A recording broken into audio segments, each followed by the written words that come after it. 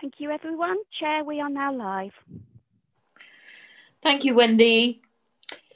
Good morning and welcome to East Devon District Council's virtual planning committee on 2nd of December 2020. I'm your chair, Councillor Eileen Wragg. I would also like to welcome anyone watching the meeting via the live streaming. All participants here today are taking part remotely, as well as being live streamed. The meeting is being recorded, so please bear this in mind throughout. And may I remind you to be careful with your language. May I also remind members that the Code of Conduct applies throughout the meeting. We also reserve the right to remove and disconnect any participant who is disrupting the meeting by whatever means. As this planning meeting is dependent on internet connection and a power supply, in the event of a break in the internet connection or power cut, please bear with us as we try to reconnect. And I lost mine yesterday for several hours, so I wasn't sure whether I was going to be here today. But anyway, we're here. After 15 minutes, if we are not able to reconnect, we will consider the meeting adjourned and reconvene at a later date. Please check the committee page on our website for details. Please make sure all phones are turned off or on silent and make sure all microphones are muted when you're not speaking to avoid any background noise levels. Keep points short and do not repeat points that have already been made, and do not interrupt. Bit like just a minute. If you wish to comment, please raise your electronic blue hand and wait to be called. All councillors have been sent the agenda for today's meeting. Any members of the public who want to view the agenda can do so by visiting our website, www.eastdevon.gov.uk. We will now start the meeting by doing a roll call of committee members here present. Can you please now unmute your microphone? And when you hear your name, please confirm by saying present. When you've confirmed you are present, please mute your microphone again. Sarah, can you read out the list, please? Thank you. Thank you, Chair. Councillor Wragg. Present. Councillor Chamberlain. Present. Councillor Brown. Present. Councillor Davey. Present. Councillor De Sorum. Present. Councillor Gazzard. Present. Councillor Howe. Present. Councillor Key. Present. Councillor McLaughlin. Present. Thank you. Councillor Pook. Present. Councillor Pratt. Present. Councillor Skinner. Present. Councillor Whibley. Present. Councillor Woodward. Present. Thank you, Chair. The meeting is quorate.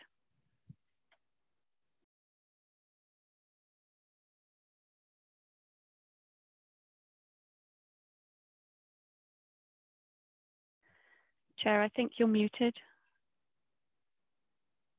I am. That makes a change. The running order for today's meeting and the speakers list can be viewed under agenda item 1 on pages 4 to 5. Right, item 2, minutes of the previous meeting, pages 6 to 10. If anyone has a comment, can you please raise your blue hand? If I have no blue hands raised, I'll take it as an indication that you all agree the minutes of the previous meeting. Right, I see no blue hands raised. So move on to agenda item 3, apologies. Wendy, can you give the apologies, please? Yes, we've received 2 apologies, Councillor Kim Bloxham and Councillor Andrew Coleman. Thank you. Item 4, declarations of interest. There'll be a roll call for this. Wendy will do that. Thank you. So, Councillor Colin Brown, we'll start with you. None. Thank you. Councillor Chamberlain? No declarations of interest. Thank you. Councillor Davey? In common, I assume, with other councillors, I have received a letter from the chair of Bishop's Clyst Parish Council about 211001 MOUT and 21003 LBC. I'm assuming everybody's had that. I've also, in respect of 201855 FUL, had a conversation with a concerned resident of Limpston, and I've been forwarded a copy of one of the objectors' submissions to the planning portal. Sorry, that's a bit of a mouthful, but Thank you. I'm should just cover writing that everybody down. else as well. Lovely. Thank you very much. Councillor De Sarum? No eczema items, but I think, as our previous speaker alluded to, I have received a letter from Save Clyst St Mary Residents Association, Graham Kearley, the chairman, and that's in respect of planning application 20/1001 MOUT and 20/1000C Winsdale Park. Thank you very much. Thank you. Councillor Gazzard? Thank you, Chair. Only to say that I've received the same letters, but no other interests. Thank you, Wendy. Thank you. Councillor Howe? Right, yes, obviously the same letters. I am a member of Bishop's Clyst Parish Council for item 8, and sticking on item 8, which is Winslade Park, I also own the convenience store and post office in Clyst St Mary. But I have taken advice from both our legal officers, apart from our legal officer we have today, Most Shirley Shaw, and oh God, I've forgotten his name, Henry Gordon Lennox, and both say I have a personal interest. I come with an open mind, and I am still open to determination on this, so it is only a personal interest. I think that's everything, apart from I've been at meetings with the developer, I've been at meetings with the Save Clyst St Mary Residents Associations, both public meetings, no private meetings, and I've had private discussions with the developer on 2 occasions, purely on noise issues that were affecting some local residents, and the second one on traffic highway issues were also affecting local residents. Nothing on the development itself. Thank you. Thank you, Councillor Howe. Councillor Key? Yes, because I live out in the sticks, I don't get any letters from people like that, but I must declare an interest on the one at Keynes Park Farm, Olliscombe, which is 22082, because I actually know the applicant through the Young Farmers Movement. That's all, only just as a personal meeting, that's all. Thank you, Councillor Key. Councillor McLaughlin? Yeah, same letters, sorry, no interests. Thank you. Thank you. Councillor Pook? No interest except for the receipt of that letter. Thank you. Councillor Pratt? Item 13, land south of Chilcombe Cross, Northley. I'm a member of the East Devon AONB partnership, and I refer to the same letter that the other councillors have received. Thank you. Councillor Skinner?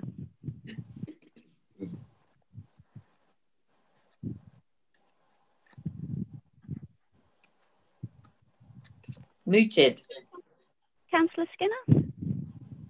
Sorry, I've also received the letters that other members have received around the emails around Winslade Park, the same as everybody else. I'm sure I don't need to go into any more depth. I'm sure it's the same as everybody.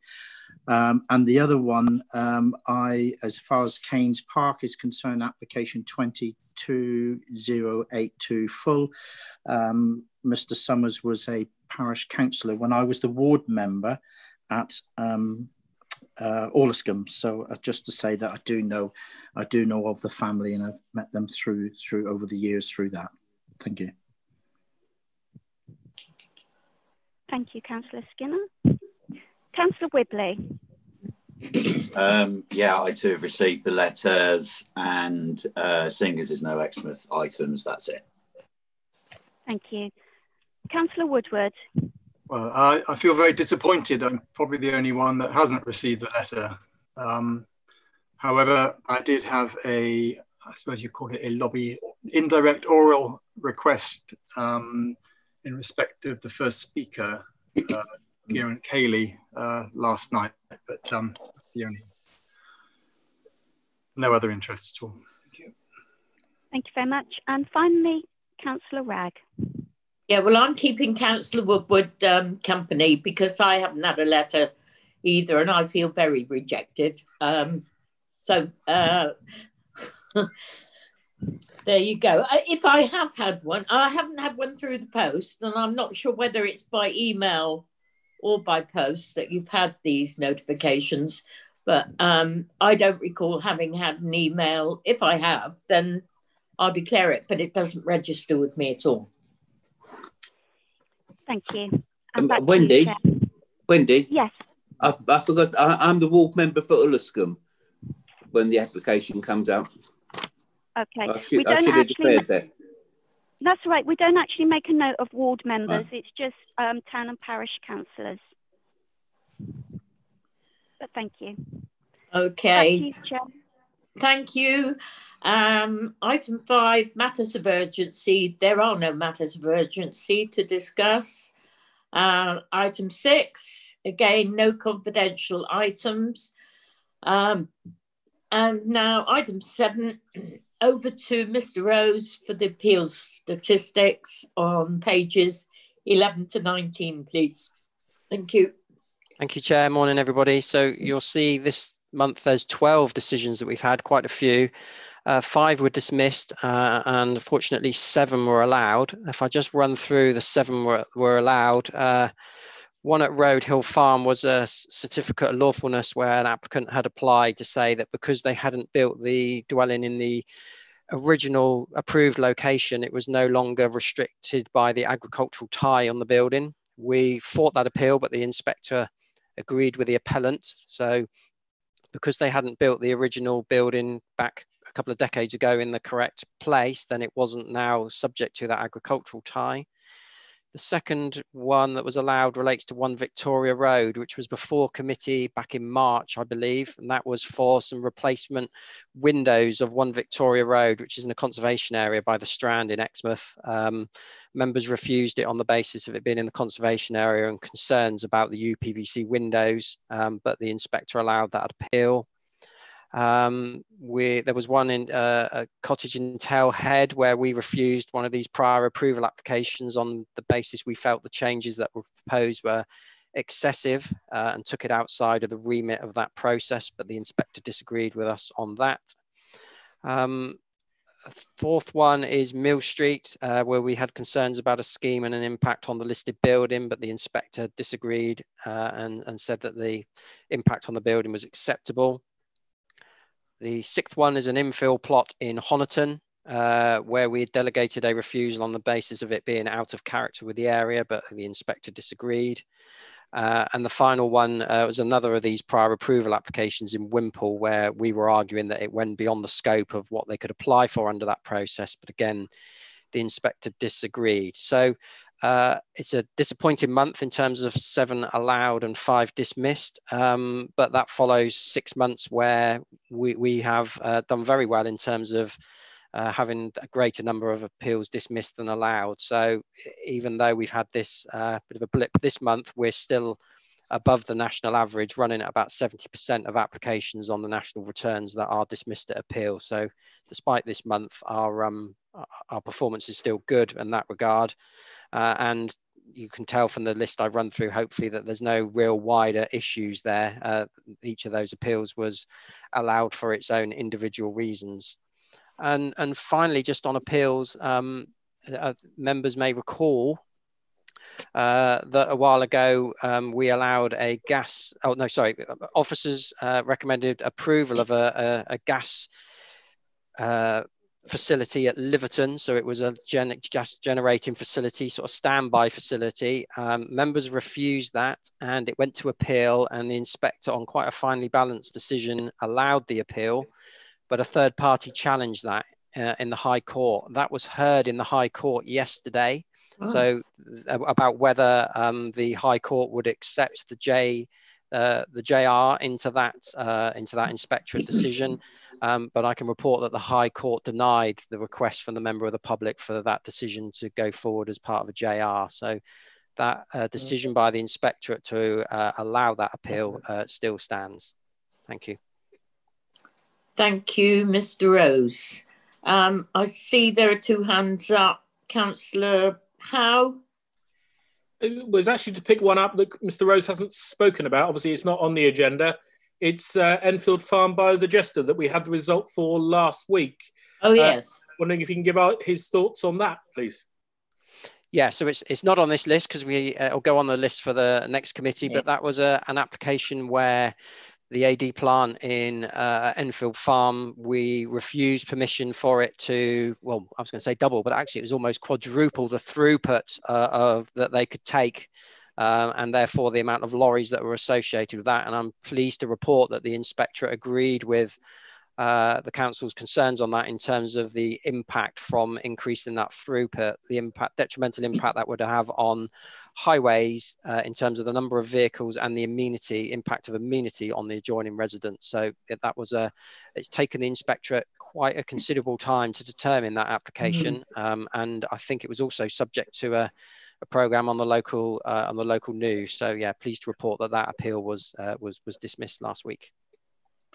Yes, thank you. And we're still dealing with the implications of that. We had a meeting this week about it. It's a tricky one.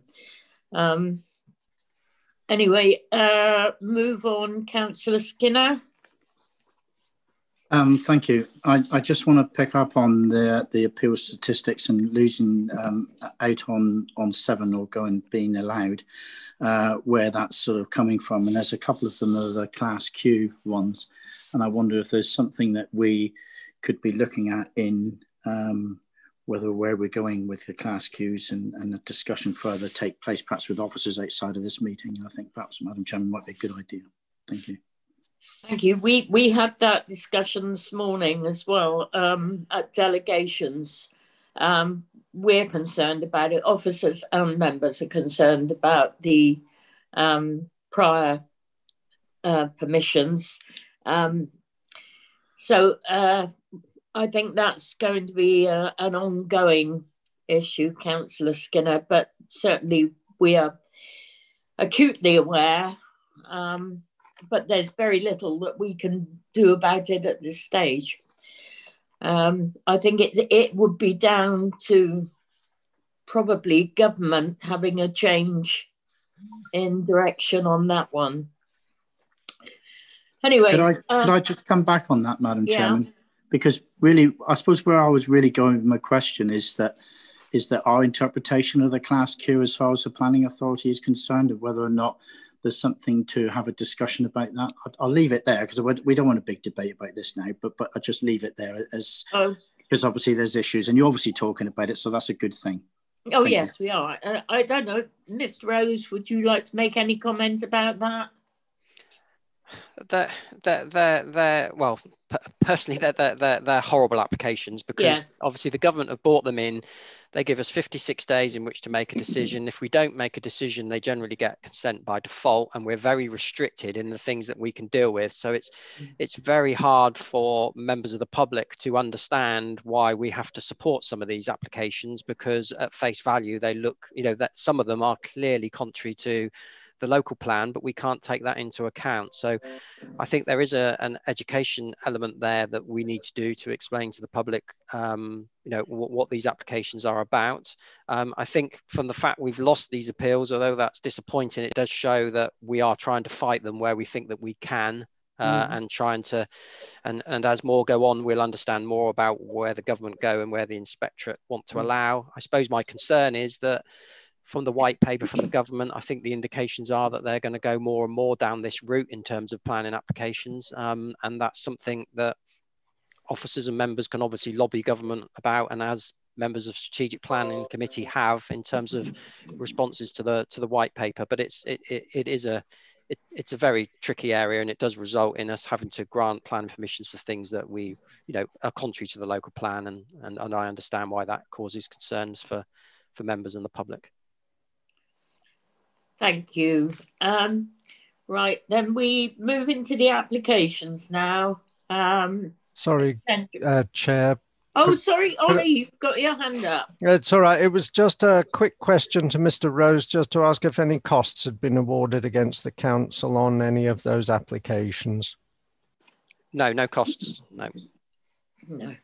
Thank you. Right, agenda item 8. Application 201001, major outline for Winslade Park, and listed building consent 21003. This is Cliff St Mary, as you know.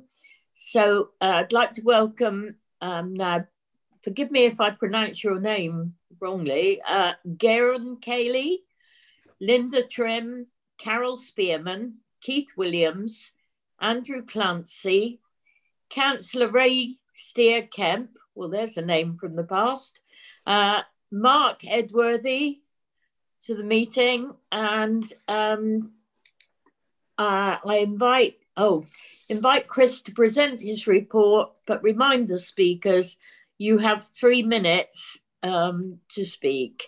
30 seconds before the 3 minutes is up, you'll have a reminder. Thank you. Mr. Rose. Thank you, Chair. I'll run through this quite a bit of detail, so apologies if it takes me a while. So we've got an application at Winslade Park, which is on your screen here. So we've got the roundabout at the top of the screen here at Cliff St Mary and the road down to Exmouth. So the application relates to a field at this part of the site here, and you can see its relationship to the existing properties, recreation ground here, and then down round the main buildings on this part of the site. And it also includes this parkland to the south there. And we've got a hybrid application. So part of that application is for full planning permission for employment uses and leisure uses. And then we have and then part of that hybrid application, the other part is an outline application for the housing and sports elements. And I'll run through those. And then we've also got a listed building application because the buildings down here, which I'll show you photos of, Winslade House, Winslade Manor, are grade 2-star listed.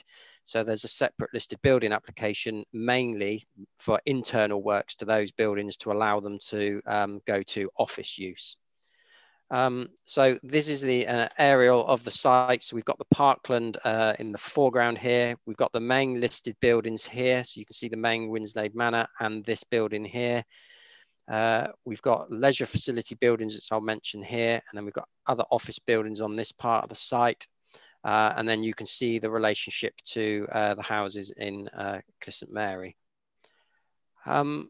So this is I'll run through each of the areas, but we've got housing proposed in area 1 here, sports pitches on area 2, offices in 3 and 4 here in the main buildings to be converted, more residential in area 6, leisure facilities in area 5, offices conversion in 7 and 8 on there. There's also an extended car park down here. And the parkland that I mentioned. And you can see on the plan here the zones that I'll make reference to as we go through. But very briefly, so Zone A is at the top of the site here, which has caused understandably concern from a number of local residents. So that Zone A is for up to 54 dwellings on a field.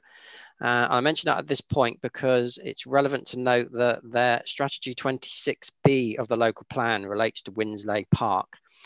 And if you can see my cursor, that includes the sports elements at the front, wrapping around the site here, wrapping around this building, and including these main buildings. So it excludes this field at the front here where they are proposing the housing on. So from that point of view, that element of the scheme is a departure from the local plan. And the local plan policy covering this site is seeking development of 150 dwellings and 0.7 hectares of office use. So as these houses are proposed outside of that boundary, it's a departure from the local plan, but I'll come on to the reasons why the applicant's proposing that as we go through. So this is that zone A at the front of the site, so access off the main access into the site, but this part of the site is in outline, dealing with the means of access off the main access there only. So the number of dwellings, the layout, their heights, relationships to the boundaries of surrounding properties is all something that would be considered as part of a reserve matters application should members grant outline consent on that part of the site. We then move on, there's a zone B, which is an existing car park area. The application previously proposed additional office units on that part of the site, but given objections from Historic England, that was removed from the scheme. So that zone B remains as car parking as it is at the moment. We then got zone B, which is the leisure area. So there's a cricket pitch, new cricket pavilion, football pitches, new sports pavilion, and refurbished tennis courts. So that's the leisure offer in zone C. Zone D is in the car park to the main house, and this again is in outline for up to 40 dwellings. So that's within the boundary of the allocation. We've then got the conversion of Winslade Manor itself and the buildings behind, so their conversion to employment, so basically office use. This zone F at the rear here is stables. That's going to be a leisure complex, so swimming pool, gym, leisure facilities. And then we've got Brook House, which is an existing office building that's proposed to be extended to provide further office accommodation. Whilst on this screen, I'll mention as well the church in the middle of the site here that's outside of the application site, but the site surrounds it, and that is also a listed church. We've got Clist House, which is a large office block that's there at the moment and proposed to continue to be in office use, brought back into office use. And then we've got Zone J, which is a car park at the moment, but a car park that's proposed to be extended to provide parking for the wider site. And then we have the southern area of the site, which is the community parkland with public access. So just to run through each area and the planning issues, Zone A, as I've mentioned, is a departure from the local plan. So it's outside of the built-up area boundary, which runs along the boundary with these residential properties.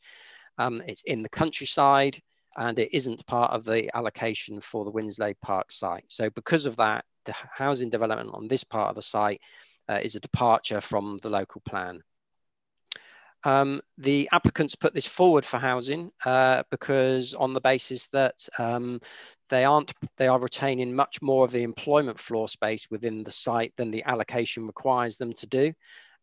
And as a result of that, and in order to pay for the sports facilities, the leisure facilities, and help to pay for the refurbishment of the listed buildings to go into office use, they have brought forward this part of the site for residential. So to offset, to help pay for those other benefits from the scheme, they're proposing residential on this part of the site. There have been concerns raised from residents about drainage. Part of the delay in getting this application to committee has been quite extensive discussions with Devon County as the lead flood authority to ensure that drainage schemes can be designed on this site that ensure that there's no surface water runoff greater than there is at the moment, and that has now been dealt with. And with regards to sewers, I know there's concerns from local residents about local capacity, but we've been to South West Water on 2 occasions, raising those concerns. On each occasion, South West Water have come back and said that they have no concerns about the capacity. They aren't asking for any contributions or works or any upgrades. So this is I need to talk about the relationship of those houses to the facilities in Clyst St Mary. So this is the main access into the wider site. So you can see a football club in the foreground, so the site's beyond that. And this is the main entrance into the site. And this is the main entrance up into the field for the residential dwellings. So residential on this site. So up the access here, and then you can see the field as it is where those dwellings are proposed. And you can see the boundaries with the existing residents. Some hedge planting, some tree planting, but a number of boundaries that are open and have views across the site.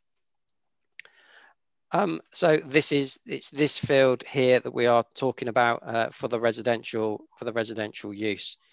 And to get from that site to the facilities at Clyst St Mary, you'd have to come out of the site and then walk along this road. And as you can see, this road doesn't have any it doesn't have any footpaths or any lighting, and it eventually leads to the roundabout of Clyst St Mary. So whilst we think the site is well located close to those facilities, there isn't excellent footway access. So for that reason, you'll see part of the application is securing a contribution from the developer to put in a better link between the school and the village hall, because there's a footpath desire line there. People drop off children at the village hall to walk them to the school. The occupiers of this housing scheme may do the same. So we're recommending that contribution. In terms of the amenity on those surrounding residents from development on this site, that will be something we'll have to consider at the reserve matter stage, but we're content that subject to suitable design and distances and landscaping, that a suitable scheme can come up that will protect the amenity of those residents. So I should have said that this field where these 54 dwellings are proposed, is grade 3 agricultural land.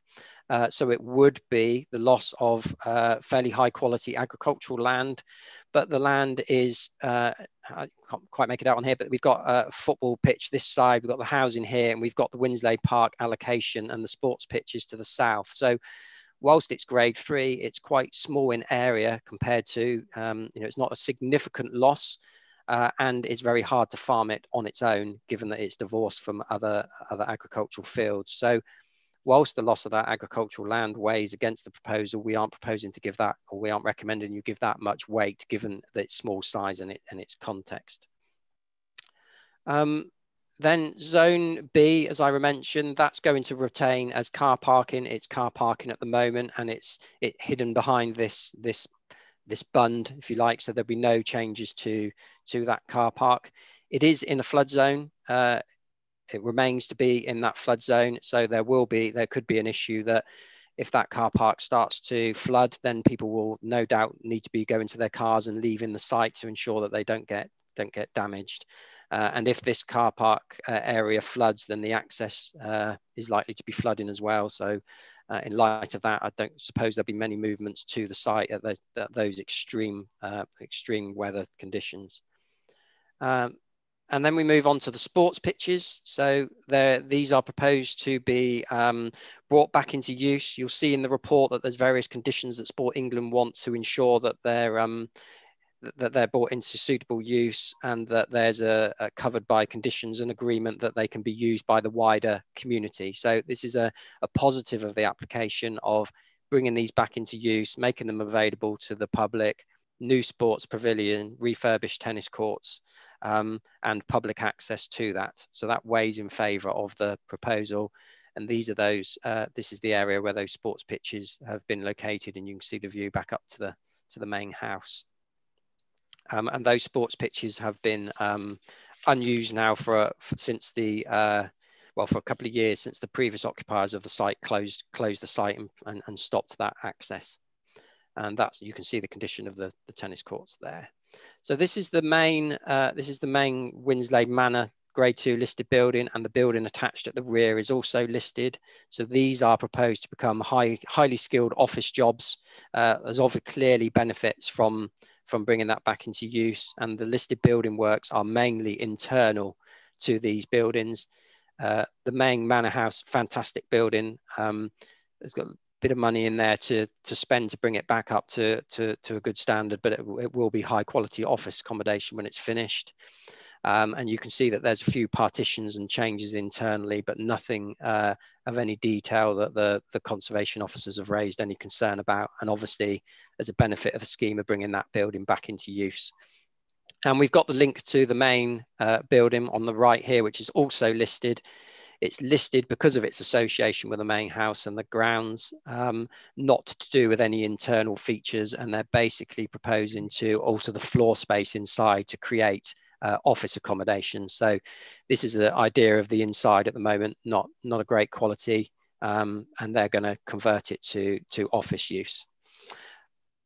So again, and you can see in the report the Economic Development Officer's support for the employment and the types of jobs that this is seeking to bring into the site.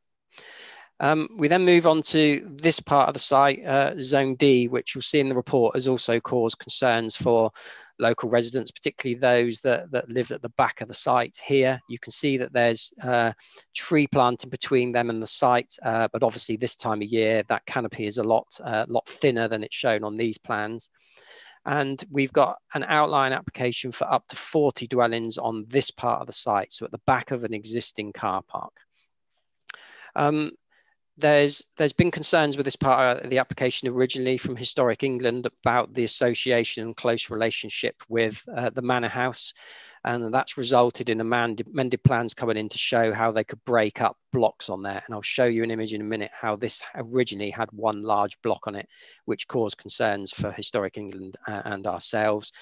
But they've now shown how they could get 3 blocks on that site. But again, this part of the site is outlined, so we don't have any details of window positions or designs, but we are satisfied that you could get a scheme on there that could get up to 40 dwellings on it.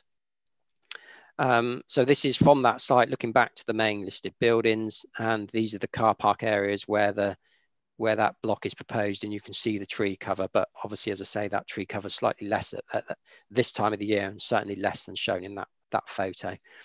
And these are those floor plans that they've shown how they can get 2.5, maybe even 3-story buildings on that part of the site. But that will be subject to the Reserve Matters application. And as I say, these are the old images. We don't have new ones of these, but this is the old image of the block on that part of the site. And it was these images that caused concern to Historic England. And we've now got a scheme that breaks this up into 3 smaller blocks. It was the bulk of that was causing concern. So you can see the sort of design they might come up with, but that would be for further future consideration. We then move on to Zone F and the leisure buildings. So these are previous stables. These are going to be refurbished. They're going to be slightly extended, and that will provide swimming pool facilities. And you'll see in the report that the legal agreement proposes to give access to the school to use those swimming facilities. There's also gym proposed within the building and other associated facilities. And again, the proposal is that if there is spare capacity, so once the pool's used by the school or these leisure facilities are used by any occupiers of the employment buildings and the houses, if there's spare capacity over, then those facilities could be used by the general public as well. They would have access to them. And you'll see in the report that we think the benefit that this scheme has an acceptable impact on the listed buildings. This is Brook House, so the existing office building. The proposal here is simply to put 2 extensions on this office building to provide increased office space. Again, no harm to the character of the area or the surrounding listed buildings. So these are the elevations of those. This is Clist House. So this is previous office building that's proposed to be retained in office use. And then we come on to Zone J for the car parking. So there's some car parking here, but they're proposing to extend it down into the site. And this is within the flood zone. So you can see that there's some concerns from members of the public. So it's to extend the car park down in this area, down the bottom there. And yeah, as I say, you'll see there's concerns from the public about extending the car park into the flood zone. There's also been concerns about ecology, but you'll see in the report that the applicant submitted an ecology report and that there's mitigation proposed and increased planting to that part of the site. And finally, we've got the parkland area to the bottom, which is to retain as parkland and going to be made accessible to members of the public. In terms of, just run through some of the issues I haven't mentioned. So Zone A is contrary to the local plan. It's outside of the allocation, but as I've said, that's required. The applicant's case is that's required in order to provide these benefits, the other benefits of the scheme, of the community access, the sports facilities, the access to the swimming pool, the works to the listed building, and because they're providing well in excess of the employment floor space that the allocation proposes. So those benefits need to be weighed against the fact that they're proposing housing outside of the site, but in what we consider to be a fairly sustainable location. You'll see from the report that we've been through viability appraisal with the applicant on this site, because obviously we don't just take their word for it that they need these houses to be able to afford it. And they've demonstrated to us that that housing is required to pay for this proposal and that they won't be making any excess profits off of that. And they're proposing 10% affordable housing on that housing site to the front. And the policy requirement would be far greater than that, 50%, but the viability shows, because of the cost of the listed building, etc., that they can only provide 10% affordable housing. So as I say, there's a balance here between the harm that's caused, if you feel there is harm from the housing on that part of the site that isn't in accordance with the allocation, bits of the car park that go into the flood zone. And so we've got to balance up those issues against the benefits from the scheme. And particularly bearing in mind that lots of the schemes, so the car park, the sports pitches, the employment uses, the refurbishment of the listed building, the use of the parkland, they're all acceptable in planning policy terms. I've mentioned the concerns about Zone D and that block of housing there and how we've amended design of that. I appreciate that there's still concerns from members of the public about the close relationship of that block to their houses, but there will be probably in excess of 20-25 meters to their dwellings, and obviously when we get a design in, we'll be able to look at the impacts from that carefully. The other issue I haven't really mentioned is highway safety. So you'll see there's significant local concern about the traffic generation that will be coming from this scheme because, excuse me, whilst we've got less houses than the 150 allocation, there's a much more employment floor space. So there's concerns about the impact on the highway network, given that the roundabout at Cliff St Mary is already congested at times. And you'll see in the report comments from Highways England and DCC as the Highways Authority. The Highways England, before the office block was removed on this part of the site, they'd estimated plus 90 vehicle movements in the morning peak and plus 70 in the evening peak. That will have been reduced because of the removal of this office block. But of course, we've got to remember that the baseline here is the consideration of what they can do on this site without planning permission, which is a lot of floor space of employment use. And the baseline of the local plan allocation, which is 150 houses plus some employment on the site. So you'll see in the report that Highways England and DCC Highways Authority are happy with the traffic situation. There will be slightly more vehicles on the road, but neither authority feel that that is to an extent that's severe enough to justify any refusal of permission or to raise any concerns. Planning obligations, I'll try and wrap this up quickly. So there's a footpath to the school that we sought to secure. There's a request from Highways for a safety screen to the roundabout, but that's already been provided. You'll see that there's been a request from the RD&E hospital for contributions towards them. But as you'll see in the report, that hasn't been justified yet. So we can't secure that. We did, however, very late last week, have a letter from the local NHS in relation to the need that local doctors' surgeries are at capacity in the area, making a request for well, what would be 39, just under £40,000 now, to go towards those doctors' surgeries. The applicant has agreed to that late contribution, but we haven't had time to check out the justification for that request in full. So I'd want to make a change to our recommendation, if we can, that if members were to grant permission, that we include the request for this £39,000 towards the local doctors' NHS, but that's subject to officers being satisfied, along with the chair and the ward member, that they've adequately justified that contribution, and they've demonstrated that it's going to go to those local surgeries. We've secured the habitat impact contributions that we need, and Natural England have agreed to that. There's community access to the sports pitches will be in a legal agreement. There's a play area that will be proposed. Maintenance of the open space in the parkland, the provision of the cricket pavilion, the 10% affordable housing. We'd also put an overage clause is recommended on any consent, so that if they do make any super profit, that come back to us in the form of an overage. I think the report, there's an error in the report, it does mention something about phasing of the scheme, but there's no phase-in, so I apologise for that area, but we would put a overage on there. And Sport England have requested a football screen, so that's also to be provided. That's a screen between the pitches and the houses. So there's a housing balance here, a balance to be made here, planning balance. You know, we're contrary to the local plan. We've got housing in Zone A. We've got a lower affordable housing provision than policy would require. We've got some car park extending into the flood zone. And we've got those houses on Zone A on Grade 3 agricultural land. But that needs to be balanced against the significant employment benefits from this scheme. They will be high quality, highly skilled office jobs, and you can see from the economic development manager's comments that they're saying this is not the sort of scheme we get very often in East Devon. There's the refurbishment of the listed buildings that have been done to a high standard. There's the community access to the parkland. There's the sports pitches that are being brought back into use.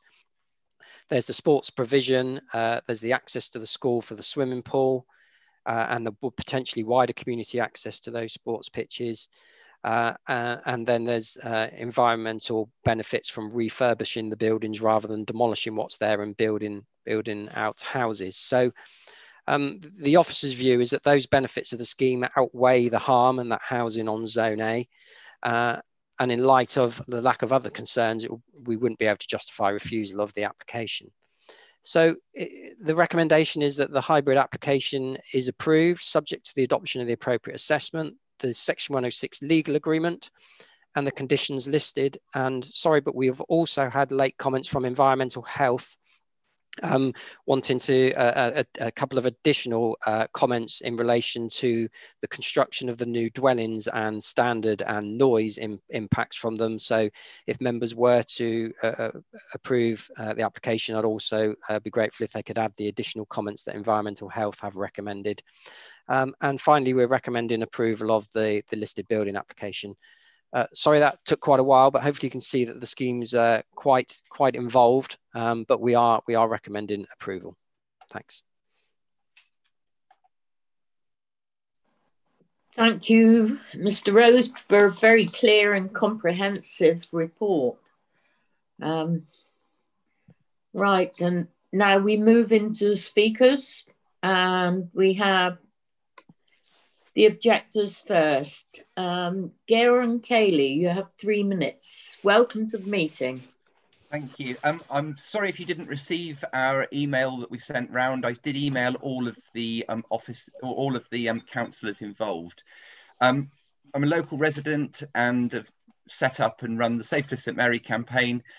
We believe that the developer has basically bought a site and then is trying to manipulate the planning system to get a house and offices on the site and is way outside of the local plan and the local arrangements. If I, as a local resident, was to buy a house with a large garden, would East Devon give me the permission to build a whole pile of houses in the garden because it's a change from the local plan? The car parks where the developer wants to build houses on, again, There's no car parking available at the site, so the car parking is then moved to flood zone 3.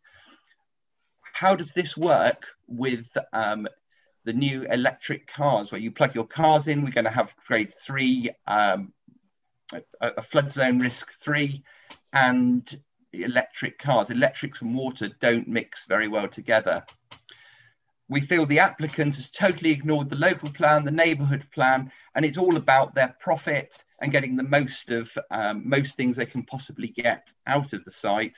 And we don't feel it's being the things for the community. There's lots of ifs, buts, maybes, but actually the community isn't getting anything from this.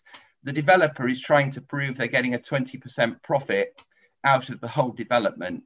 This just really doesn't work with where we are in Clyst St Mary and the problems that we've got with the traffic, the flooding, the rivers, the drainage, and the issues that go with the site. It totally undermines the integrity of the local plan that we fought so hard in the village, and 200 people locally in a village which hasn't got that many more people have objected to this planning application. We ask the officers to refuse this planning application. Thank you. Thank you, Mr. Cayley. Next we have Linda Trim. Welcome to the meeting. Thank you. You have 3 minutes. Thank you. Good morning. I am representing Clyst St Mary residents who live in Clyst Valley Road, whose homes border Zone D, where proposals for 42 and 3-storey apartments are submitted, which will overlook residents' properties for 6 months of the year when the deciduous woodland screening is lost, and will be detrimental to the enjoyment of their homes and gardens. The applicants opted to submit only one hybrid application, integrating the regeneration of the redundant offices within appropriate new build plans. So although the full application elements are supportable, there are over 200 objections to the outline elements in this hybrid. So we must ask the Planning Committee to refuse this unsuitable application. At the public consultation, only 14 traditional homes were shown in Zone D, but local public trust was lost when the application was submitted and 14 homes were replaced by a 3-storey 59 apartment block that after objections was reduced to 40 apartments. However, this village has no local need for housing, having recently delivered around 100 new homes, although 14 houses in Zone D were supported, but blocks of 40 apartments are not. Your planners acknowledge that this application represents a substantial departure from the local development plan and is contrary to the views of the ward member and the parish council, so we cannot support an approval recommendation. Your conservation officer has stated that the 40 apartment block is totally unacceptable and appears to mimic the modern office development on the site or a student housing block, and explains that because Zone D is in the immediate setting in close proximity to the historic manor, it is crucial that an innovative, well-designed scheme is delivered that will not detrimentally impact on the manor and its setting. So approval would result in harm to the self-same asset that you are trying to protect. Zone D proposes excessive quantum, poor design and placement, albeit indicative. The massing and bulk of an apartment block displays a dominating, incongruous, overbearing design. And even with the visual breaks, it remains intrusive and fails to respect the key characteristics and special qualities of this location in a rural village. It demeans the significance of the historic manor and is contrary to countless policies in the local and neighbourhood plans. Moreover, the government's drive to extend permitted development rights for apartments could see 2 additional stories added in future without requiring planning permission. This entire site is being overdeveloped by proposing both increased employment and significant residential uses side by side. This will prove unsustainable and equates to trying to fit 2 litres into a 1 litre pot. Thank you. Thank you very much. Next we have Carol Spearman. Good morning. Welcome to the meeting. Thank you. Good morning. I've lived in Clyst St Mary for over 20 years and enjoy the privilege of being in East Devon, but we are continually challenged by the ever-increasing traffic congestion and flooding generated from the region elsewhere. To add to these conditions from within our own neighbourhood by significant increased mixed uses on this site is misguided, non-sustainable and not supported. As a community, we seek enhancement and balance, hence the legal documentation of the neighbourhood plan, strategies in the local plan, and areas outside built-up area boundaries. The equilibrium of this area and the local environment will be greatly compromised by the substantial intensification of mixed uses and public access, in addition to all the existing buildings retaining their present commercial use. Please note there is only one single access to the whole of the site from a double junction from Winsley Park Avenue and the main Exmouth Road.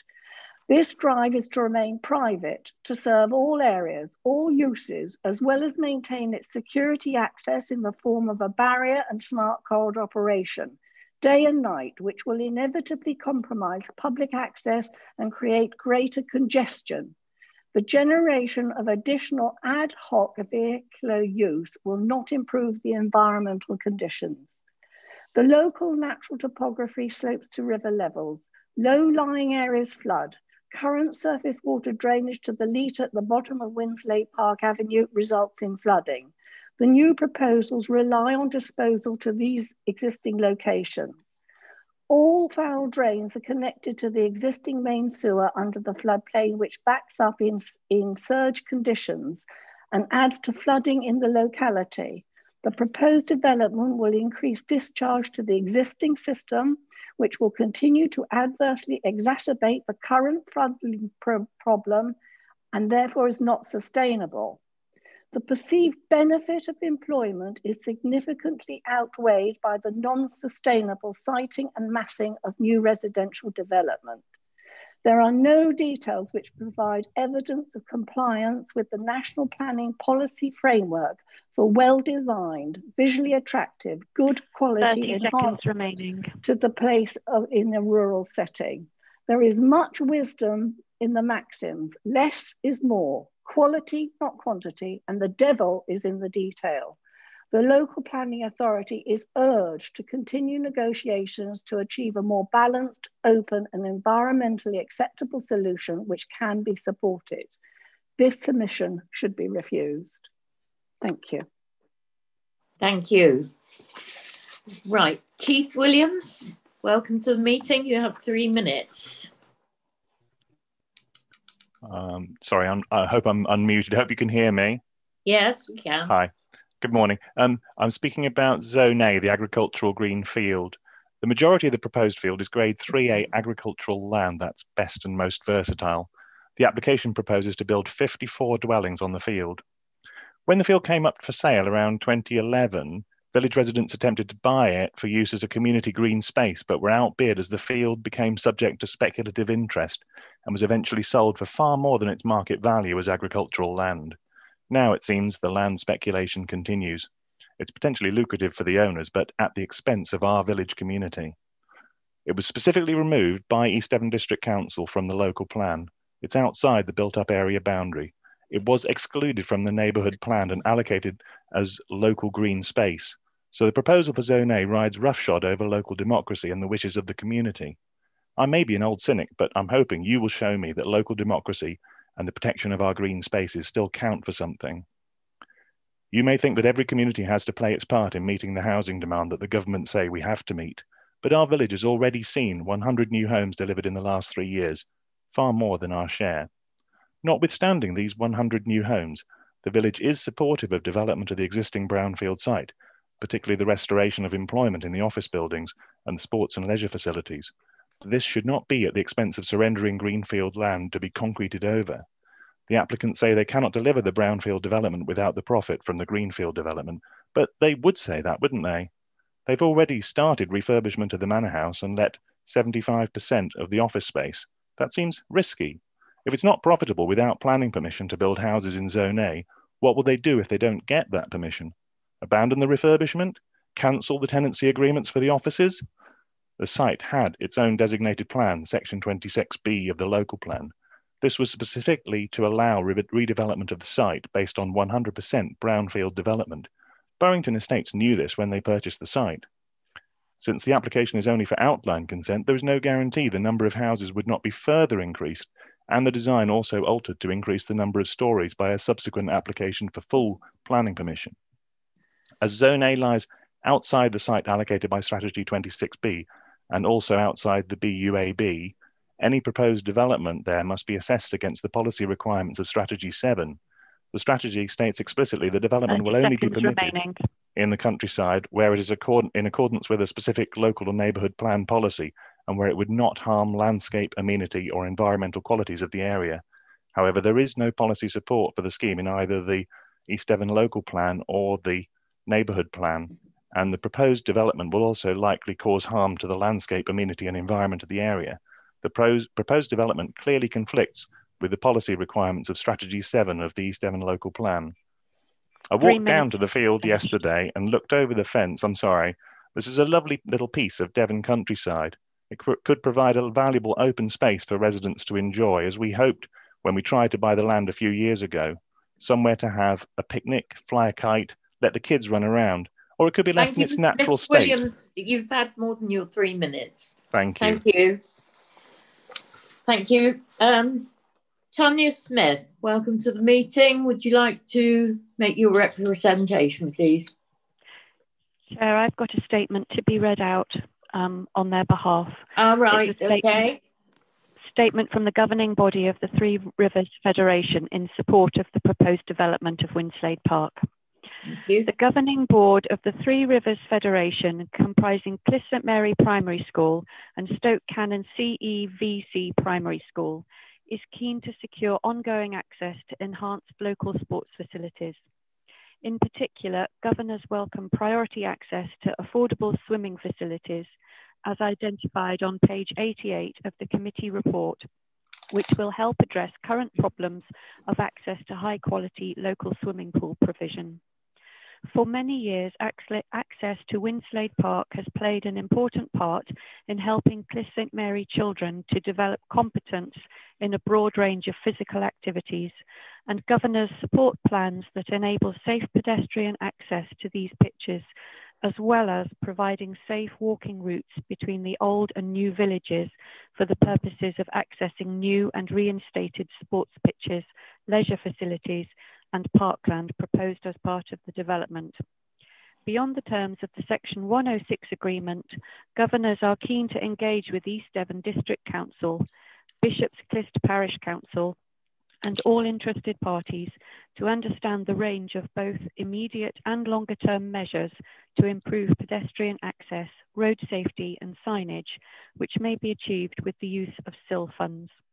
This will signal a strong and joint local commitment to promoting healthy and active lifestyles and ensure that opportunities for children to become physically confident are robust and sustainable for future and current generations. With thanks, the Governing Board. Thank you, Sarah.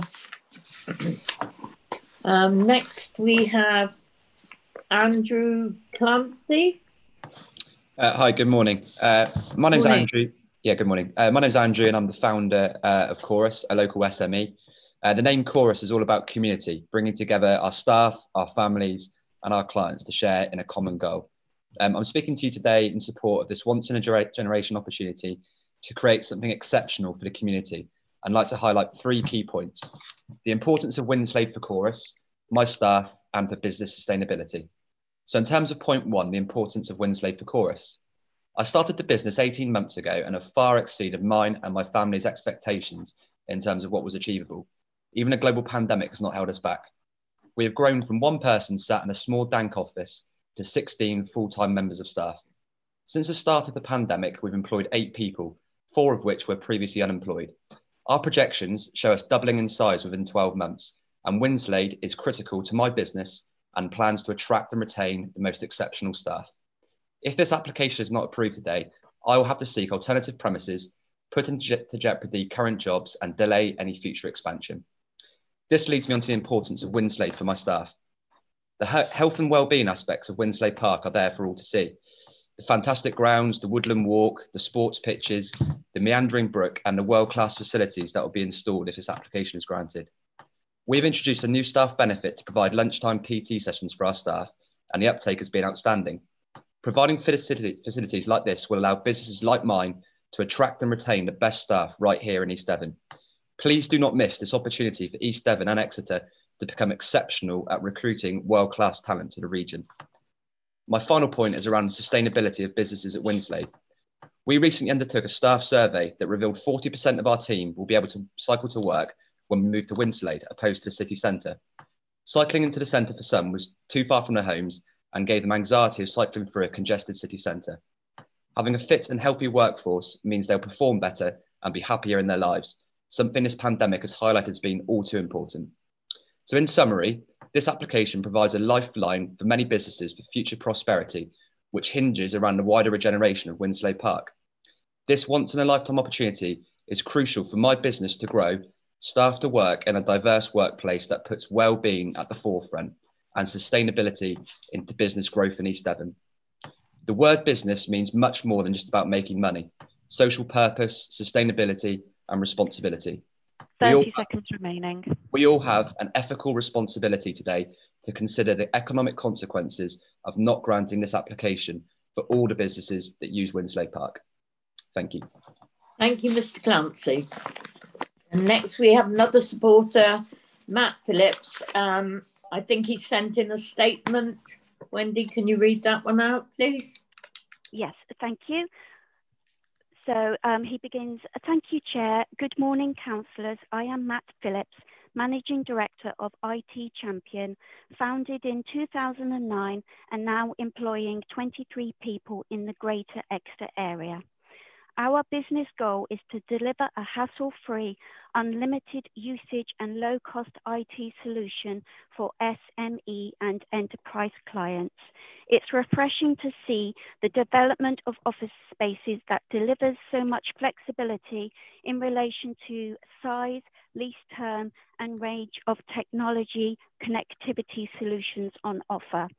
As Exeter's leading IT solutions company, we are genuinely excited at the prospect of working with a range of local businesses as they transition to what will become the leading business campus in the Southwest.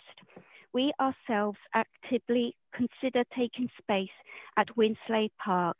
There's a natural fit between a growing IT company and a super connected development, a development that offers the same hassle-free approach on which we predict our services to business. The news that Burrington Estates have teamed up with Jurassic Fibre to provide a 10 gigabytes line into the park, delivering incredible connectivity, makes the offering that will be delivered at Winslade Park even more exciting. Connectivity across much of the East Devon and Greater Exeter area is at present patchy, and through their partnership working, Burrington Estates are setting a new standard within the locale. This would be a really important step forward for the competitiveness of East Devon. Business growth and the provision of high-paid skilled jobs depend on the best possible connectivity. Burrington Estates' vision for the Winslade Park will not only bring back into use an empty, unused site that would otherwise be wasted to the community, but will also provide a huge shot in the arm for the East Devon and Greater Exeter economy. I would urge support for this planning application in the strongest possible terms. Thank you, Wendy. Another supporter now, Michael Hesketh, another statement to be read out, I think by you, Wendy, or Sarah? It's me, Chair. Thank you. Okay. Thank you, Chair. Good morning, members of Planning Committee. My name is Mike Hesketh, owner of Hesketh Healthcare Limited. We are a fast-growing business providing high-quality service to premises for medical professionals with plans to employ over 100 local people. We have been looking for expansion opportunities within East Devon for quite some time. However, options of the right quality levels are few and far between. We were drawn to Winslade Park, being impressed with Burrington's objectives in creating a business park focused on well-being. This has a strong synergy with our company. The proximity to the M5 is important in establishing a connected community. The Burrington Estates vision, combining life, work and well-being space focused on health on the outskirts of a university city that is built on a knowledge-based economy, is unique to East Devon and perhaps the Southwest. This is often talked about on other developments, but not ever actually delivered.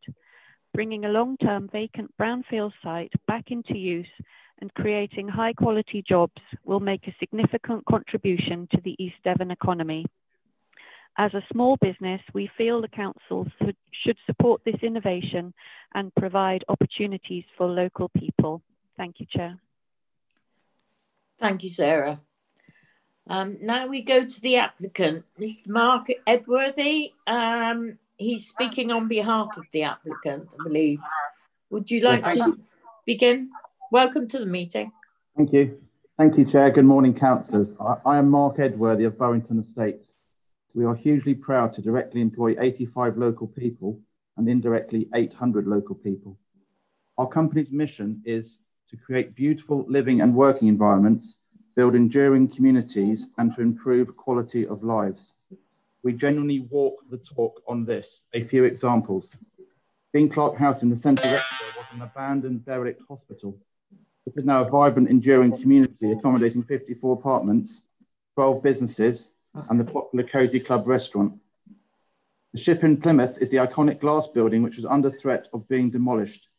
Through careful regeneration, over 800 new jobs were created in this wonderful building. On housing, we have completed 12 stunning housing developments across the region, including neighbouring Cliff St George and Topsham. We have received numerous national quality awards in the process, including a 5-star customer service recognition. We pride ourselves on our differentiation from the bigger developers, PLC builders, through quality, style, design, and customer service. We will bring this same approach to the Winslade Park development to provide beautiful homes for many more Cliff St Mary families, new and old. Our overriding principle with the design was to ensure that we brought back the buildings back into commercial use to create a vibrant new business hub for East Devon. Our scheme preserves the stunning manor house and other valuable architecture, creates business space for approximately 2,000 jobs, ensures the 94 dwellings are low density. Further, we have offered around 2 million of social housing value, despite the viability showing we could have offered 0. Bringing 80 acres back into the Cliff St Mary community, providing a new centre for family and individual well-being.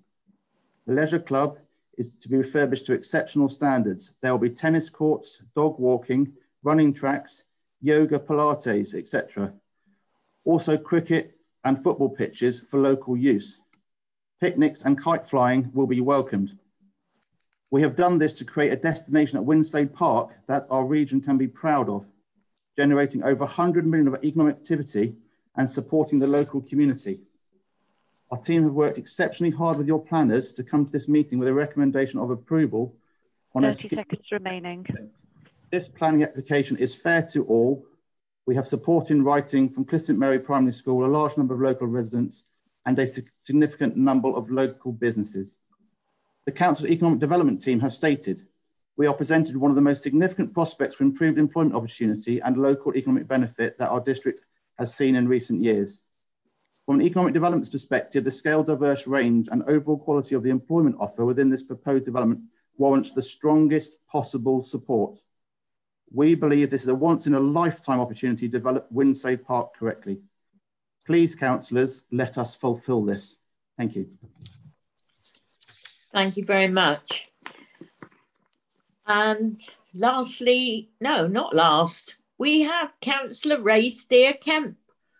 Welcome to the meeting, Mr. Councillor Kemp, and he's speaking on behalf of Bishop Clyst Parish Council. Don't know, for those of you who might not be aware, Mr. Steer-Kemp used to be a planning enforcement officer for East Devon District Council. So good to see you again, Ray. You're muted.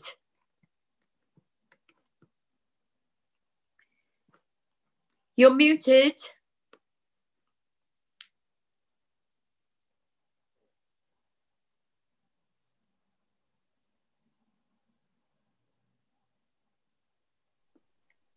I'll see if I can unmute him a moment. All right. Oh, thank you. There we go. Are we there now? Yes, you're there now. My apologies. Members of the Planning Committee, thank you on behalf of Bishop's Cliff Parish Council for this opportunity to address you on this most important application by Burrington Estates. The very nature of this hybrid application has posed difficulties for the Parish Council, as the matters in outline give no details of exactly what is to come. Despite the many benefits of this scheme, the Parish Council continues to object to the application and have 4 major concerns. Firstly, Zone A and the provision of 54 dwellings. Development in this area is contrary to local and neighbourhood plans and outside the built-up area boundary. In recent discussions with the applicants, they offered to enter into a unilateral undertaking to ensure that only chalet bungalows were built on the perimeter of this site to limit the impact on adjacent existing properties, but this has not been forthcoming.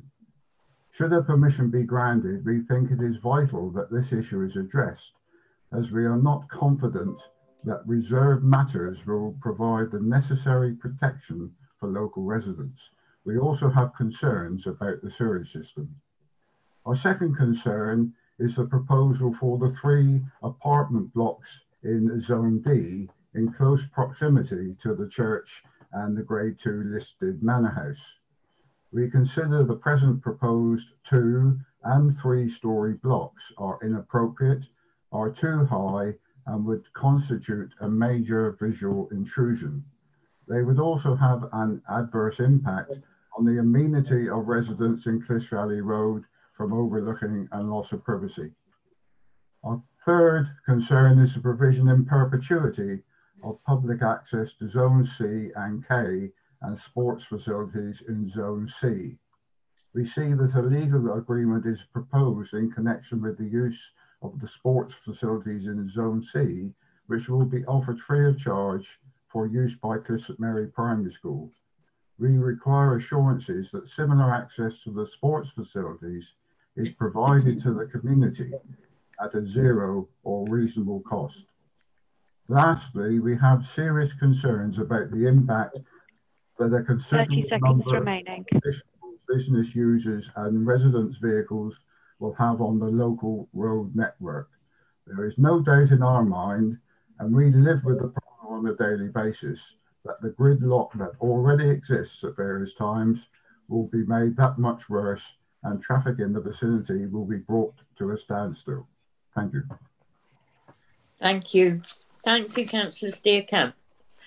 Now, I invite the ward member, Councillor Mike Howe. Mike, you have 5 minutes, or no, you don't. You have as long as you want. I'm sure you won't. You'll make it very clear. I'll try to keep it under an hour then, Chair. Yeah. Where do I start with this?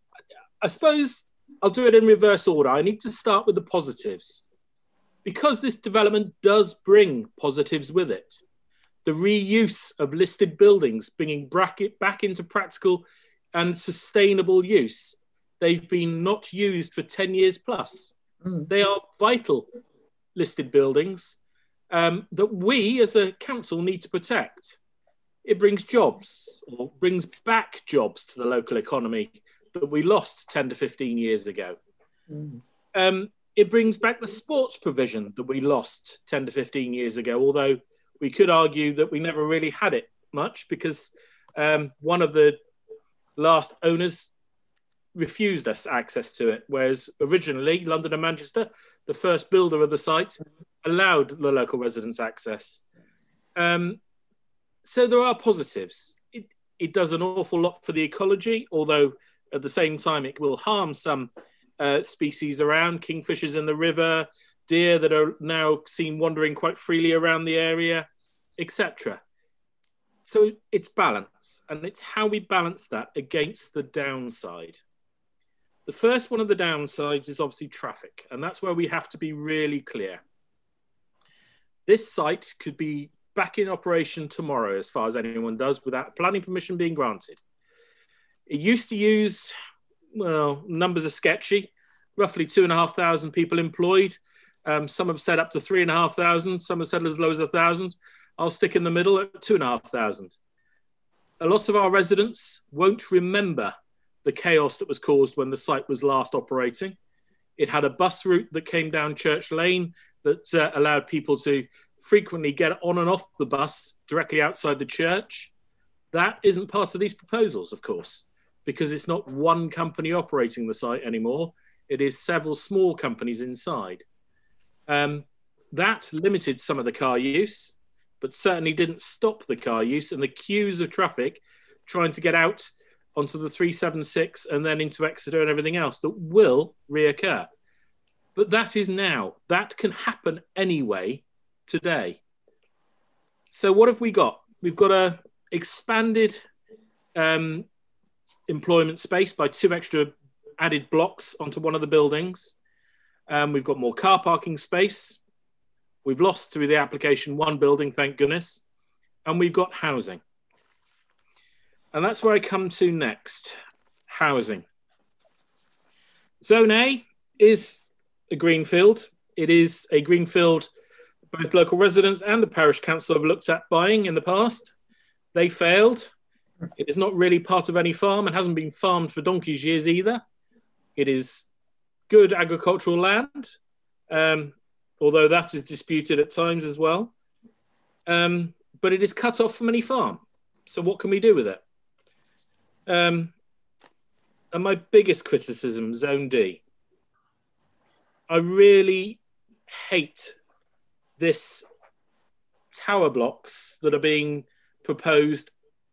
I know in outline, so we haven't got any design characteristics or anything else, but the dense woodland that is currently shown along the site is all deciduous, and it's lovely during spring, summer, and the beginning of autumn.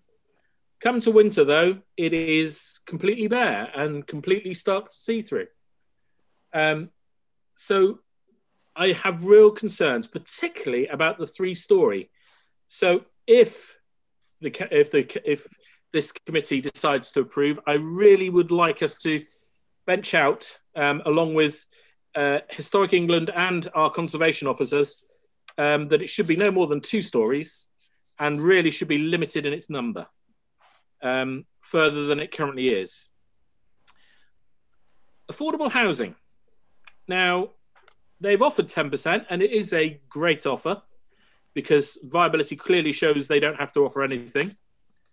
But once again, Clifton St Mary actually has already provided far in excess of the amount required in the local area. Along with the second development that Barringtons have talked about with Clifton St George, that had affordable in it as well.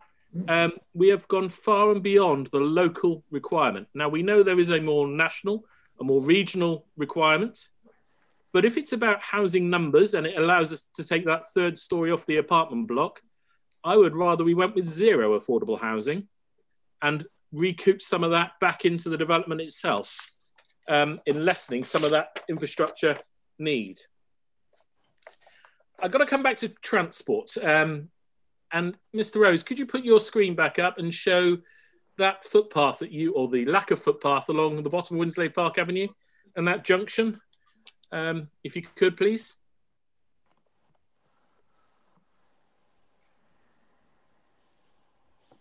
Not that one. Got some nice photos there somewhere of it.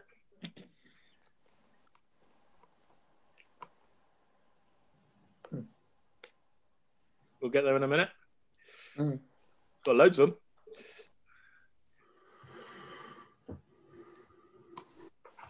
I need to make it clear, that's all. Right. That stop there, that's perfect. Now, as you can see, that's not a bad little road. It's just about wide enough for 2 cars if you're lucky. And at this minute in time, when this photo was taken, it's perfectly empty.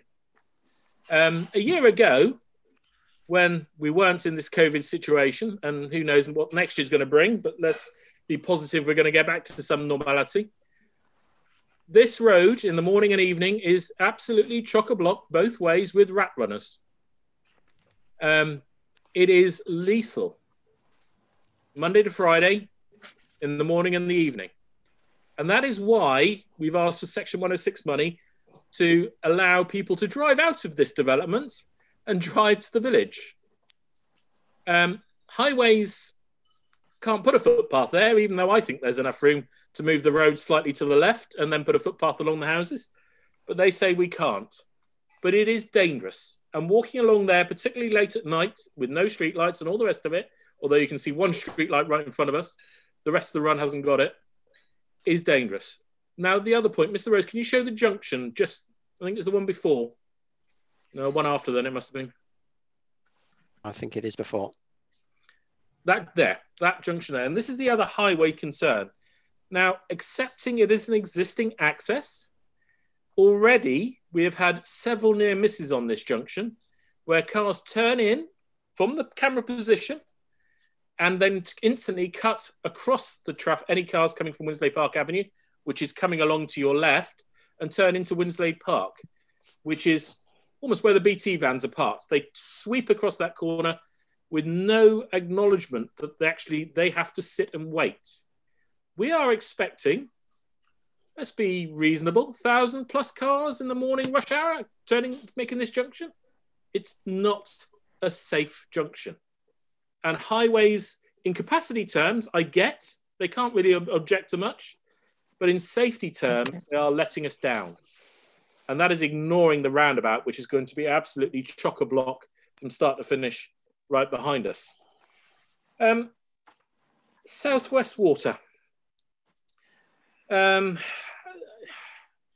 feel I've been the bane of Southwest Water's life all my life. And I expect I join the chair in that and sometimes. Yes. Southwest Water's general acceptance of this, I really struggle with. They have known issues in the area. They know that surface water joins the sewer and then the sewer bottoms out or tops out, whatever it is, and floods into the local areas. The brook that's just to your left on this photo and in the bottom of the village. They want to solve that problem. They've been trying to solve that problem for 5 years plus. They still don't have a plan how they're going to. Yet they're allowing more housing to go into a already congested sewer that causes issues with no requirement for infrastructure or anything else. Now, I suppose they can't ask for infrastructure when they don't know what they're going to do. That's the issue.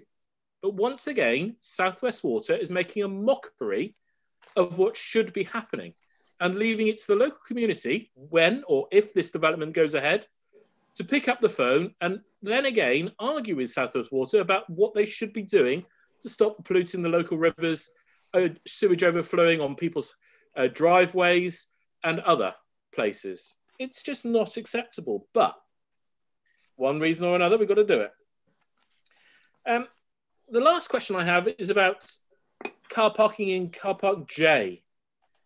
Now, that has been extended massively in this application across a flood zone in a very wildlife intensive area. And actually, if you go into that area along the footpath, which runs through this site, it is really quite disappointing that this expansion is being allowed, especially as originally there was an extra office block that was being proposed that is now being taken out. And the car parking that was lost in that other car park, in another flood zone, by the way, in zone D, is now being repurposed and put back in. So we've got a surplus of car parking as well. So there is a question about that as to how that's going to work and why we need so much extra car parking when Zone J in particular runs alongside the Grindle Brook, which quite happily supports the kingfishers and other animals, slow worms in the area and all the rest of it that needs some consideration. We do need to look after our wildlife, although the vast areas of having the sports provision back, the open plan to actually use the fields are lovely and really appreciated. So don't get me wrong, Burrington, I'm not having a total go at you. But the fundamental comes down to, can we accept Zone D in its current form, which is what is causing the most aggro and I have the most sympathy for, the apartment block in Zone D, and Zone A. Is there any way we can make Zone A slightly better? The rest, I guess, I'm going to have to leave up to you guys to come and discuss and see how the discussion goes. If someone does want to propose approval, though, I do have some recommendations on conditions that I would like to put if approval is put on the table. But for now, I'd like to see how you all think, and I'm happy to answer any questions during this meeting. Thank you very much. Thank you, Councillor Howe. I have a couple of questions just for clarity. We've heard some very cogent arguments, both in support and objecting to this application. In summary, although it's a departure from the local plan, it's considered that the benefits outweigh those considerations. What I'd like to ask is, it would have been helpful, I think, had the applicant consulted with Devon County Highways at the pre-application stage. It's disappointing that they didn't do that. Devon County Highways says, this does not change the view, that's the amendments, relating to the size of vehicles and types attracted to the site, does not change the view of the County Highways Authority, and the mitigating measures above in the form of contributions and more clarity access arrangements is still requested. And they actually ask that conditions be made on any grant of the planning application. Now, I don't see that, unless I'm missing something, in the list of conditions at the end of the report. I wonder if Mr. Rose could enlighten us on that, please. Yeah, certainly. Yeah, so we've obviously been in discussion with County Highways and taken on board their comments and been liaising with them closely. And yeah, we've got the conditions that are being proposed, and the legal agreement is in accordance with well, the conditions are in accordance with what the County Highway Authority want. Thank you very much. That's clarifying things for me. Right, now we have Councillor Skinner.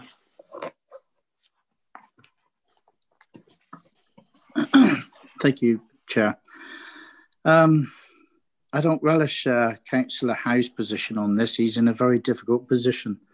When you look at this application, wow, it's a big application, and we've been an hour and a half and we've only just got this far and we haven't started the discussion yet. But I think this sort of application needs a lot of time, and it does need time because it's really, really important. I think there are many benefits that come with this application, as been outlined by Burrington Estates in the way they've gone forward. This application, in the past of my time in position on the council, that this site has changed from different owners, and different owners have found it very difficult to wade through the treacle to come up with something that is going to work both for the community and also in making, obviously, a profit to make it stand up and to make it work. There's nothing wrong in that. That's absolutely right. And that's where developers need to come forward in investing, because it's called investment and they need to make money out of it. What we need to get is the balance between the community, and I absolutely appreciate from where the community is coming. And nobody has to tell me about how about the Cliff St Mary Road. Anybody who lives in Exmouth would know Cliff St Mary in the mornings, you catch the traffic wrong either going in or coming out. And even though it's even extended over longer times, then it's a junction that absolutely needs sorting out. We could have a discussion about how that should be done another day. But as far as this application is going on, what I'm trying to do is I'm trying to listen to those people that are very close to this. It's all very well the likes of myself reading reports like we have, and I read this one with great clarity in trying to understand all the bits and pieces, but you need to almost live it and breathe it, like Councillor Howe has had to live and breathe this for many years now. And I take on board all the things he has.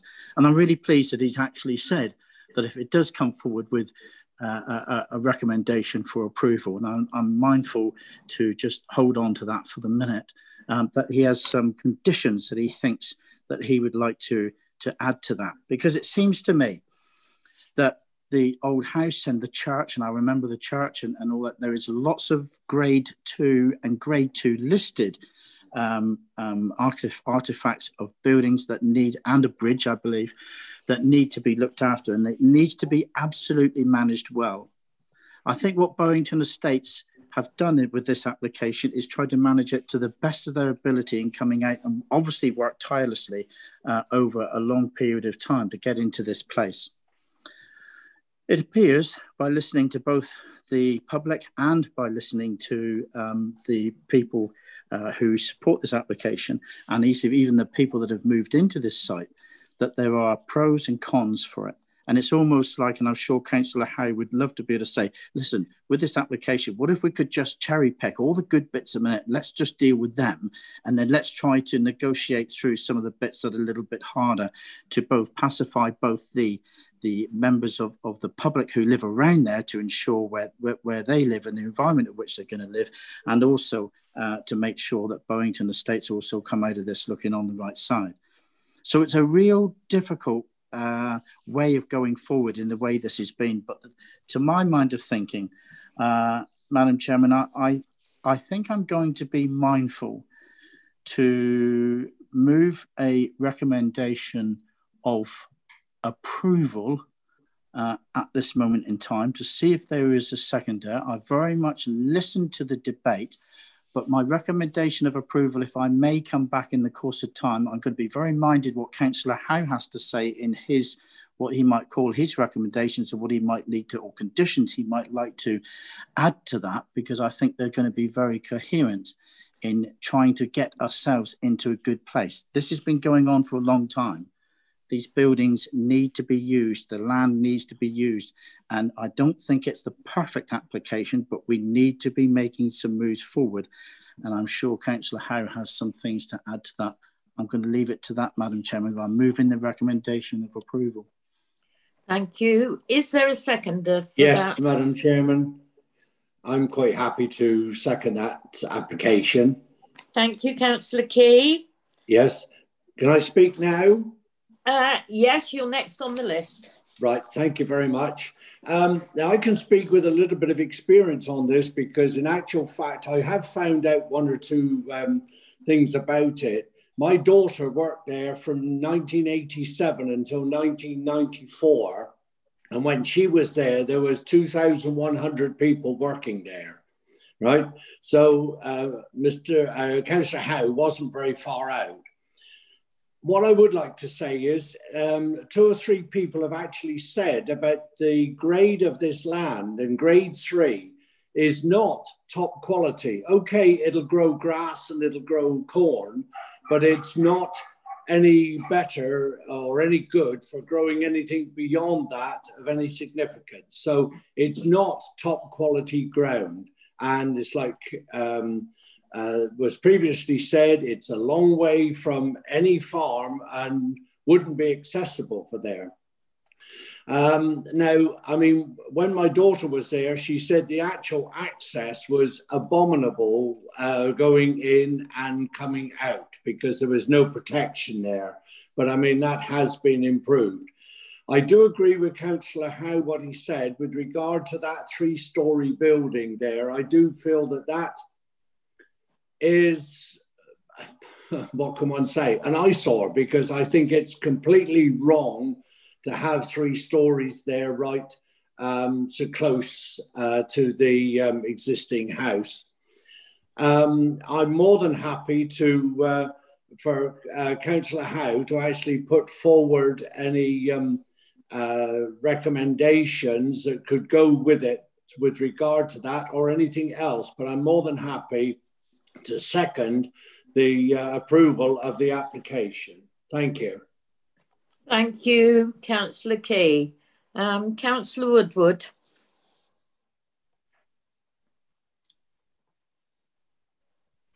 Councillor Woodward? Yes, thank you, Chair. So I was just finding my unmute button. Okay. Thank you. First, I'd like to declare a nostalgic interest in Winslade Park. I was an employee on the site from 1984 to 1999. I regret I don't know Councillor Key's daughter, but there we are. Because there were so many employees, it's probably not unlikely. And I worked in both Brook House and Clyst House, and had daily visits to the Manor House and Winslade House as well, and a frequent visitor to the Stable Club with its swimming pool and gym, as it was then. So I was very pleased to see that actually substantial amendments have been made since the original application, and I was a bit perturbed by the buildings that would have been on Zone B, but they're not there now. So we have a car park as it was, as I knew it. So I'm very pleased to see that. That change. But we've got applications for refurbishment, and I think it's long overdue, and I'm very pleased to see the offices being refurbished. And the housing matters are going to be outlined. So I think concerns about them will be seen in the detail, as opposed to saying they shouldn't go ahead now.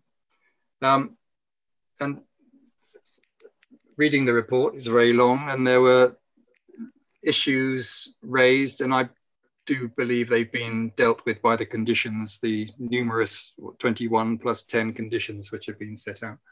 There was a concern, or there is a concern, I guess, about the affordable housing, and it should be more housing than affordable housing than that. But I can see that it's a trade-off between the development of the heritage sites, the listed buildings, and the expense in that, and the need to recover. And as I understand it from Mr. Rose, the viability arrangements have been looked at and they've found to be acceptable. I think the Economic Development Officer made a very good point, and he said that the economic benefits should not be underestimated. And I think that's right, particularly now with the way the economy is going for the country as a whole. If we can re-establish good grade employment here in this site, I think that would be most welcome for everybody. Transport is an issue, and I thoroughly appreciate that. There was a long line of cars between 4 and 6 going down the slope down to, well, before when I was originally, there were no lights at all.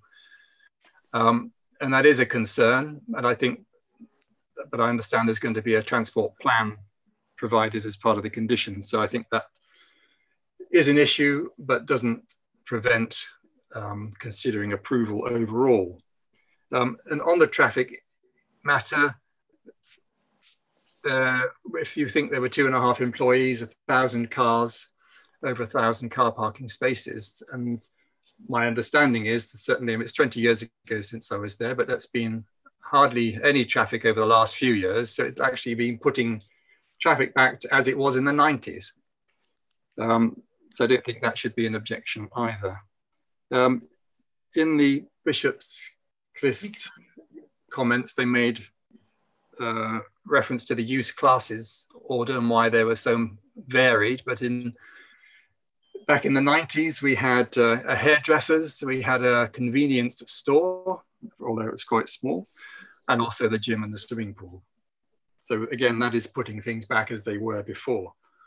On flooding, it may be in a flood zone, both zones J and B, but in my experience, I used to park my car between Clyst House and within what is now zone J, and I'd never experienced any flooding personally. So that was over a 15-year period. So although climate change may make things worse in the future, it was not my experience that was an issue. And there is a need for so many car parking spaces. There was some concern even back in the 90s and the 80s with the residents of Winslade Park. And it was made clear to all employees that they should not be parking on the residential areas. And that's why there are so many car parking spaces, so as not to clog up or interfere with the residents that are in Winslade Park itself. So Mr. Cayley mentioned the car parks, and he says that concerned about the electric vehicles, but as I say, that was not my experience. He mentions that the community doesn't get anything from this. Well, I think that's one could look at it another way by seeing that there's parkland, there's going to be facilities for the school, there's sports pitches, there'll be local employment, there'll be employees going to the post office, going to the shop, which I often used to do. So I think there is a great deal that the community can get from this. On Zone D and the flats, as they will probably be, the 40 houses or apartments, they will come under the outline permission. So we don't know what the detail will be. As is there in the summer now, there is considerable shielding by the trees. And with regard to the relationship to the manor house, its main focus is out over the cricket pitch. And it already is attached to another building. So it depends on the quality of the building, whether there's an impact upon the manor house and whether that's going to be harmful. But we'll have to wait and see how that is in the outline. I think Mr. Williams was very persuasive in spoke very eloquently about the opportunity for the village to buy Zone A as a field, as a community space. And that's unfortunate that didn't happen. But I think it's necessary as a trade-off to have some housing to allow the development to take place. Councillor Howe also spoke very persuasively about matters, but as I mentioned, the car parking, he mentioned the car parking of the surplus, but I explained that that's always seemed to be necessary so that we didn't impinge upon the residential areas. So it's a bit like the Brexit vote, isn't it? It's 51-49. There are advantages and disadvantages, but I think in conclusion, I would support the approval of the officer's recommendation. Thank you. Thank you, Councillor Woodward. Could I go to the proposer and seconder, Councillor Skinner and Key? Would I be correct in presuming that you were proposing for the application for the outline and for the listed building consent? I think as far as I was concerned, Madam Chairman, I was proposing as it's set out in the recommendations, but the caveat that I put in as the debate was going to go forward was giving Councillor Howe the opportunity that if he knew that was going to go forward, that he'd bring some things in. I didn't particularly want to get into the debate too harshly around Zone A and Zone D. Councillor Howe made a suggestion talking about whether or not through negotiation that instead of 3 tiers it down to 2, that sort of thing I would be supportive of. But until I get there, I'm not really sure until we've had the full debate exactly what the recommendations are going to come forward. But we can have a discussion then, Madam Chairman. But there are two applications. One is for the outline. The details of that, I mean, that is outlined. The rest will fall within reserved matters. Yes. But the other one was the listed building consent. You have no problem with that, I'm understanding. No. Thank you. No. So it is the combined. Okay, I'm not sure what Councillor Key's views are. I need to ask Councillor Key. That's my view. I'm with you on that. No, thank you. Fully supportive, Chairman, of thank what you, Councillor Key. Skinner's said. That's helpful. Thank you. Councillor De Sarum. Good morning. Thank you, Chair. This scheme, as we've seen, provides a mixture of what might be described as the good, the bad, and the ugly, as clearly outlined by Councillor Howe. And I think the applicant himself said it today, that this scheme requires careful regeneration. We've heard many positive things, such as this application will provide significant employment benefits. However, we've also had the fears expressed by both residents and the ward member, and touched on just now, about the problems with Zone A and the problems with Zone D. as far as I heard, the residents would be happy in Zone A if we had chalet bungalows. And I know this is in outline at the moment, but I think clearly if we can get to some measure of detail that the residents would be happy with, we could, as Councillor Skinner has put forward, the proposal to accept it, if we are happy with certain things. Like in Zone D, it is quite clear that the existing massing of the blocks has become an eyesore and no one is happy with it. So I think if we as a committee could get to thrash out the bits that we think are appropriate, using, as Councillor Skinner said, Councillor Howe's input, clearly we can move forward with this project, because as we've all heard, it's been a long time in the making and it will provide lots of positive things. But we need to support the residents, because if they're not happy with the things in zones A and D, then that's something that we as a planning authority need to take into account based on the planning restrictions that we currently face. I note that in one of the objectors letters we received today from Garen Keeley, the email, they actually said, I wonder whether Mr. Rose could answer this. It says, this is considered a manipulation of planning procedures and 2 separate applications should have been submitted for such a vast development master plan. And I wonder if Mr. Rose could quickly outline whether or not that is correct procedure, because clearly these are issues which have worried residents and I've discovered from my reading. So that's really all I had to say. Thank you so much, Chair. Thank you. I wonder if either Mr. Rose or Mrs. Shaw could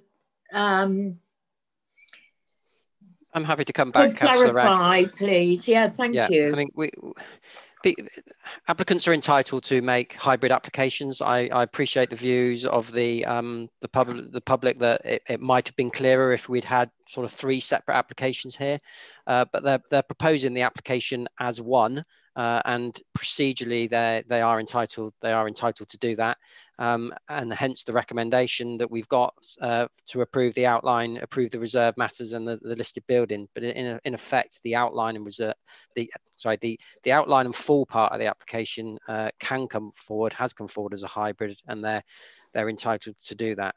If I could, while I'm just speaking, because I know there's been lots of mentioned about the 3 stories on Zone D, I could just clarify that is an outline. If consent was granted, you wouldn't be granting a 3-story building there. They've indicatively shown what they feel they could put forward on the site, and it would be for us or yourselves as part of any reserve matters application to make a judgment about if a 3-story building came forward, whether that was acceptable under a suitable design, and if it wasn't, it could be refused at that stage. Yeah. Thank you. Thank you. That's the point I was trying to make, but you put it far more eloquently than I did. Thank you, Mr. Rose. Councillor Pook. Thank you very much. I think this is a very sort of comprehensive and very interesting application, which has got lots of benefits. And I think we have to accept that if we're getting benefits, there's going to be some disbenefits. And if the disbenefits in this application are considered as the housing on A and D, then I think we've got to sort of say, do those outweigh the benefits of having this brought back into use, and all the other sporting and environmental sides? And I would say, on balance, it does, especially as it will really sort of bring into this idea of a sort of mixed-use development. We're going to have residential and employment use within walking distance, and plus the rest of the village next door. You really are going to have somewhere where a lot of people will be able to, maybe not initially, but over the 8 years, be able to actually literally walk to work. And so you're going to bring back into use this whole site. So going back to the A and D side, just to confirm that the 10% affordable housing does apply to A and D. So we're talking about 9 houses, nine homes. And I take Councillor Howe's suggestion that, if we drop to 10% to make it viable to have fewer houses for the lower buildings in position D, I'd be reluctant to do that, because I'll always stand out for stick up for affordable housing, because it's always needed, and it's always good to get a range of tenures across the site. So I wouldn't like to sort of trade off affordable housing for reducing the height of the buildings in area D.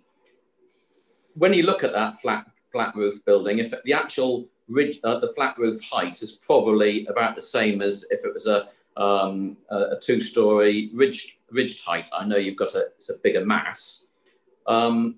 The photographs for the mock-up certainly don't show it to be too bad. It would be useful, I think, if the developer, when if he presents the same one for the detailed application, to show some cross sections through, unless of course he changes a plan altogether.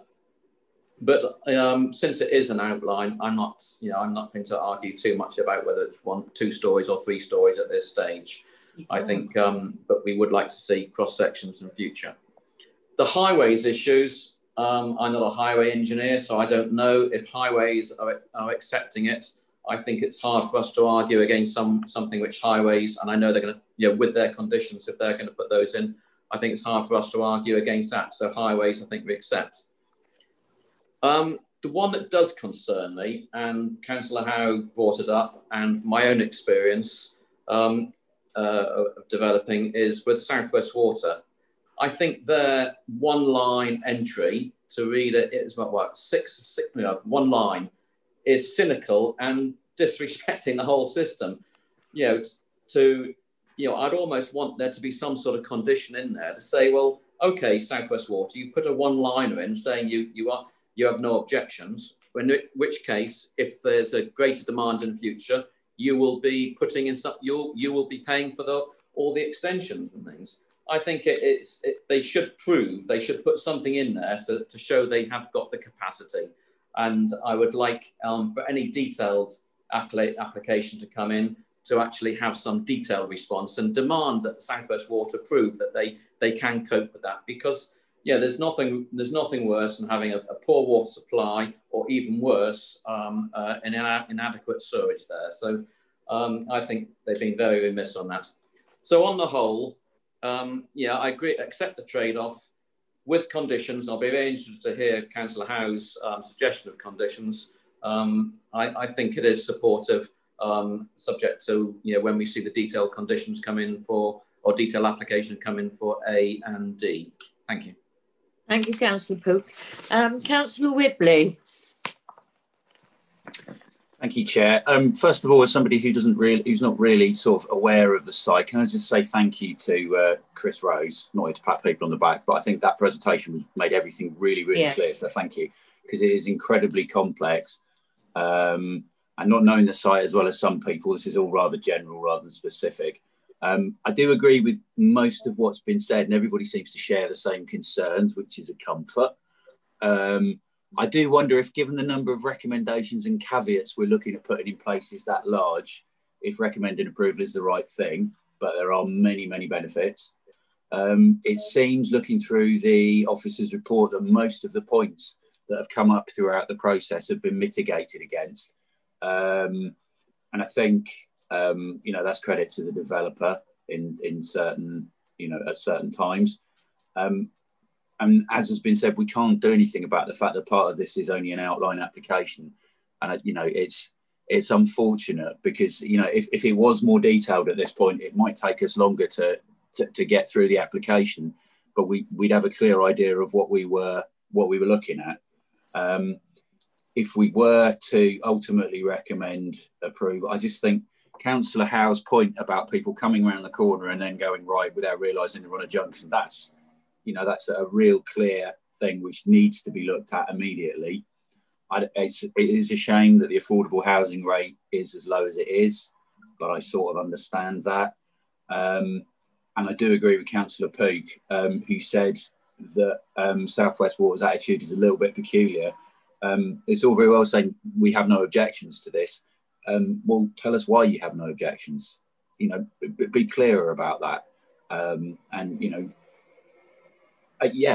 put in an agreement, as Councillor Pook suggested, that says, well, if you have no objections and then something goes wrong, you need to sort this for us. And again, I think it was said earlier on that it's kind of like 49-51 for or against. I'm still torn, and I await the rest of the debate with interest. Thank you, Chair. Thank you. Councillor Davey. Thank you, Chair. Yeah, I mean, Mr. Rose has said that the applicants are fully entitled to bring forward a hybrid application, and it is only outlined for the housing element. I think we're all in agreement that the office refurbishment is absolutely welcome, and all the speakers have highlighted the advantages of that. If this was in a city centre, that office refurbishment, it could be a speculative investment against future letting income.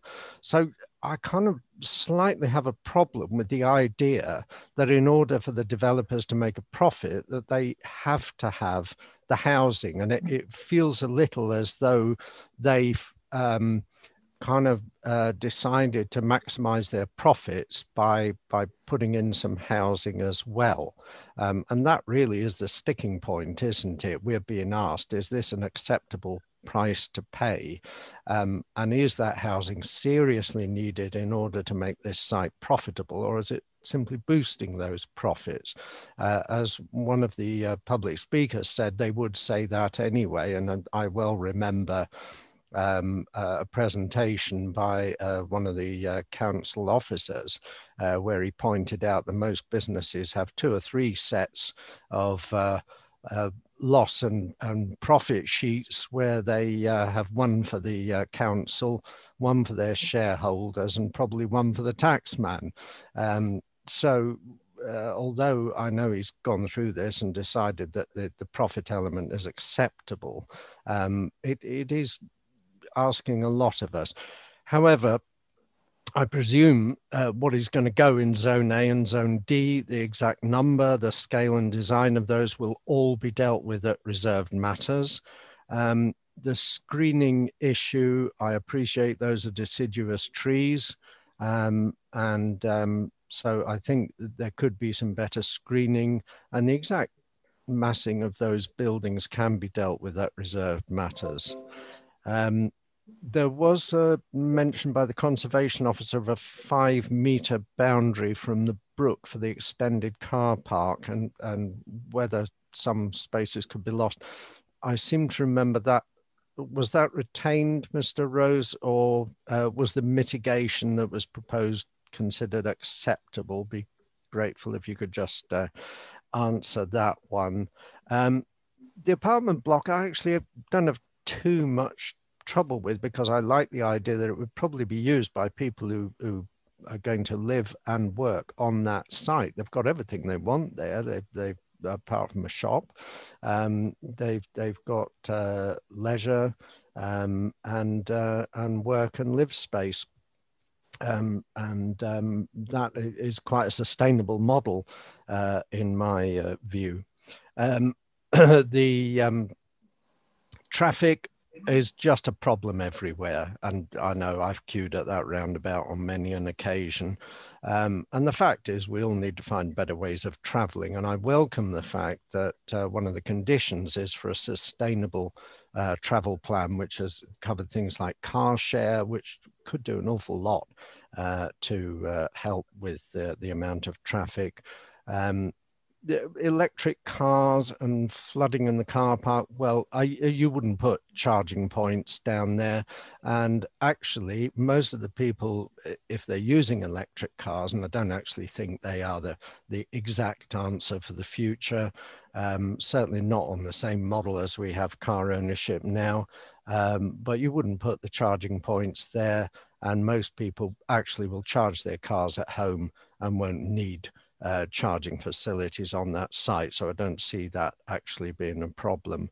So all in all, given that we can deal with a lot of this at reserved matters, I still have a bit of a problem with the housing in Zone A, because I think it might well be used as residential housing and add to the serious traffic problems on that roundabout, more so than Zone D. But overall, I think that the scheme is just about acceptable as it stands, but would be. I shall look forward to hearing Councillor Howe's possible conditions, because I think the more conditions we can put on this, the better. And I would certainly like to see improved cycle access to that, but I believe that is going to come forward as part of the Clyst Valley plan. So I shall look forward to that. Thank you. There's no shop on site, but I'm told there's a very good one across the road. Councillor Harry, you're next, but if you don't mind, I'll go to Councillor Gazzard, because I'd like you to come in at the end and mind sweep. Thank you. Councillor Gazzard. Thank you, Chair. Yes, it's a very complicated plan, this one, but as I think it's already been said, there are some really good things in it, and there's some things that aren't so good. I would concur with what Councillor Davey has just said. My two concerns are that, as was said by Councillor Pope, is one is South West Water's response, which is, well, is terrible, I think. They know that there is a real problem there, and they haven't really addressed the problem. And I am concerned about the highways response as well, that they haven't seemed to have given it the attention that it needs in this this plan, because there is going to be a huge increase in the amount of traffic that is going to, excuse me, that is going to use that road. It is good to see that the building is coming back into use, and I think we were looking at it as a council once as a for relocation. So it's nice to see that so many businesses are moving back into it. But I still wait to hear what Councillor Howe has to say with these added recommendations. Thank you, Chair. Thank you, Councillor Gazzard. Right, no more blue hands. So over to you, Councillor Howe. Thank you very much, everybody. At least I've got a clear steer of where the committee is thinking. First off, if I could start with a general condition. There are numerous sub-conditions in this application that all want the agreement of the local planning authority. I would like that to include the local ward member. I'm happy for the chair to be part of that as well, but approval on the first set, item 2, 4, 5, 7, 8, 9, 11, 12, 13, 15, 16, 17, 18, and then going on to the second set of conditions, number 4, number 7, number 9, number 10, and I think the third lot's just for the listed building. I have no concerns about the listed building application at all. All of those, I would like involvement, obviously, from the ward member, whoever it may be at the time, and I can suggest the chair if necessary, but the ward member explicitly, as they're going to get the blame for this, whatever, shall we say. I really do like Councillor Pook's recommendation about some serious caveat on South West Water, and I look to our legal and Mr. Rose to see if that is at all possible, because I do believe that would be absolutely critical, because South West Water, unfortunately, know of the problem, accept the problem, but don't know what the solution is. And that is unacceptable when you're putting these offices back to use and adding to that with extra housing and everything else. So we need to get that right. The other condition I'm most worried about is on the first set for the outline, which is on item 7, which is as part of a reserved matters application for the residential elements of the proposed, the detailed design code for the whole residential element development shall be submitted to and agreed in writing by the local planning authority. As well as adding, obviously, myself to that, or the ward member at the time to that, and the chair, I'm just wondering whether it should be more open to the public and actually be part of, we can't make it a separate application, but I hope Burrington's one way and another, and I look to Mr. Rose to see if we can in any way, can expand that out, because obviously it is the design code that will dictate the standards of building, the height of the building, the densities of the buildings and everything else. And that is the most critical part of this, particularly within relation to Zone D, where an awful lot of the committee have mentioned the Manor House. The actual closest listed building to Zone D is the church, which will be more affected by Zone D than the Manor House itself, although it is in the curtilage of the Manor House, if you get my meaning. So I have real concerns about the design code going forward, and I don't want to hold the development up, but I do at the same time want to make sure we get a really high-class development of housing, as I'm sure Burringtons do, because they want to develop this in a very high-class way, so they keep the ethos throughout. I think really that's all I can say. And obviously Mr. Rose's original recommendation for payment for the doctor's surgery, or doctor's surgeries, because they're all full around us. We're part of 3. And I would like very much to know how that's planning to be spent on which doctor's surgery, in what way, and obviously how it's going to happen. So can I leave those to the proposer and the seconder, please? Thank you. Right, Councillors Skinner and Key, you have any comments on what Councillor Howard said? If I may go first, and obviously Councillor Key come behind. If I may go first, Chair. Yes, I very much heard what Councillor Howe had to say. I'm absolutely in full support of the chairman and the ward member being involved in the discussions as they go forward with the officers. I'm reluctant. I'm not quite sure how Councillor Howe was trying to bring in other members of the public into the decision-making process. If that's what he was suggesting, I am not going to be in favour of that. The decision-making process is within the planning committee.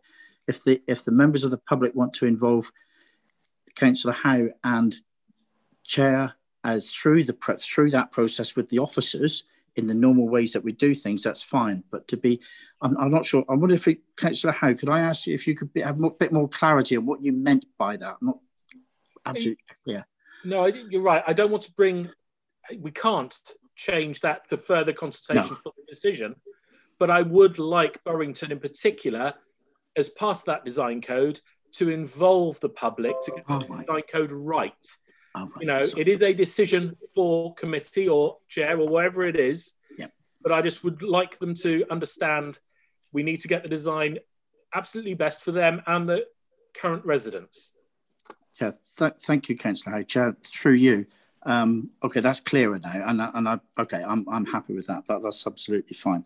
On the basis of one or two things that have come forward, we're talking about the road linings on the road junction, where Councillor Howe pointed out where people were turning right, but they were coming around the road rather quickly and all that. That's a highways issue which can be got over through the lining of the road, and I'm sure that can be sorted. As far as the 40,000 or 39,000, whatever it was, to the doctor's surgery, I think as well, Chair, through you and through the ward member and the officers, that can be bashed out there about how that works, because you need more information to see how that comes in.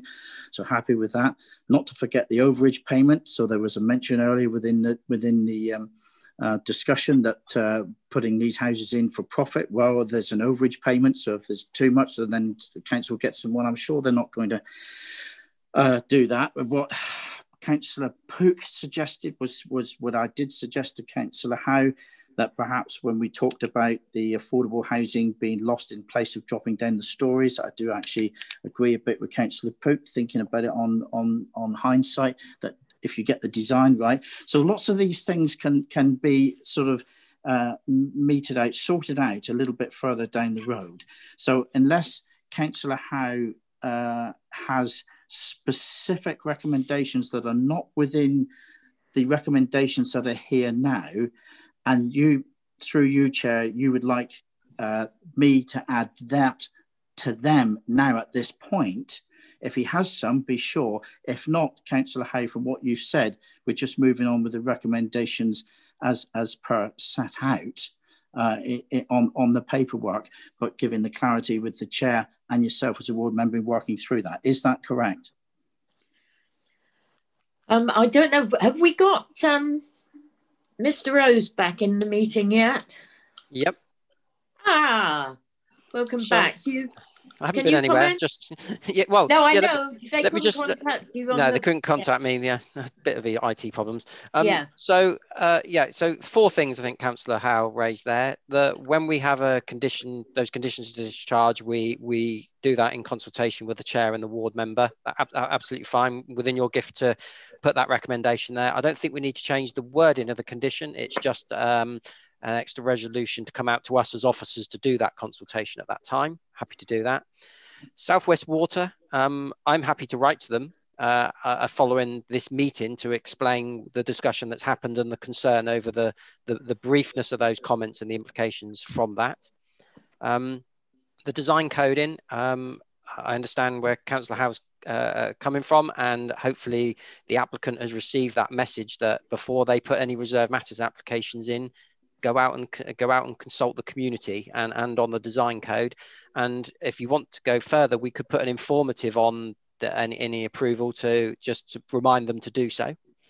And then yes, so the late request for the contribution to the surgeries, we can sort that out in consultation with the chair and the ward member. And the final thing which I added, which Councillor Howe didn't mention, was a couple of extra environmental health conditions that I mentioned at the start. Thank you. And I think having been burned over the Newton Popperfoot one, the proposed surgery there, I think we need a little more detail as to the requirements for that. So we've had a proposer and we've had a seconder, and I go to Mrs. Shaw now to sum up, please. Madam Chairman, as a point, did Councillor Key want to speak? Is he happy with the recommendations? Councillor Key? Yes. I'm more than happy with those, because as we're looking at it as an outline, then we're going to rely on the ward member, the chairman and the planning officer to actually finalise all these agreements that we actually want. And I put my trust in those to actually get what we're looking for. Thank you. Thank you. Right. Mrs. Shaw, can you sum up, please? Yes, Chair. Members, if we could take this in 2 votes, if we could please take the hybrid application, being the full and the outline application, first, and then we will deal with the listed building consent secondly. Okay. So therefore, for the hybrid application, the motion is to adopt the appropriate assessment, to secure the financial contributions and public access through a Section 106 agreement, and that is also subject to provision of evidence in support of a local NHS GP contribution, and the approval of that to be delegated to the chair and ward member with officers, and also to include an overage payment obligation. Then thirdly, in this one, is approval of the conditions as listed, including the environmental health conditions that Mr. Rose mentioned. Therefore, when your name is called, would you please indicate whether you are in support of the recommendation to approve, or whether you're against the recommendation to approve, or whether you are abstaining from the vote. Thank you. Thank you. Right. Carry on. Thanks, Chair. I'll start with Councillor Brown. Support. Councillor Chamberlain. Support. Councillor Davey. Support. Councillor De Sarum. Support of all the recommendations as discussed. Thank you. Councillor Gazzard. Support. Councillor Howe. Due to my shop, I'll abstain. Thank you. Councillor Key. Support. Councillor McLaughlin. Support. Councillor Pook. Support. Councillor Pratt. Support.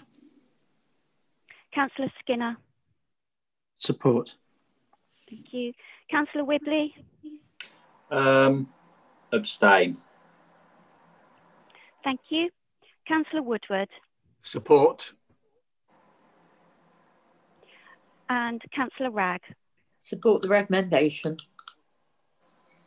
Thank you. I can confirm that motion has been carried. Thank you.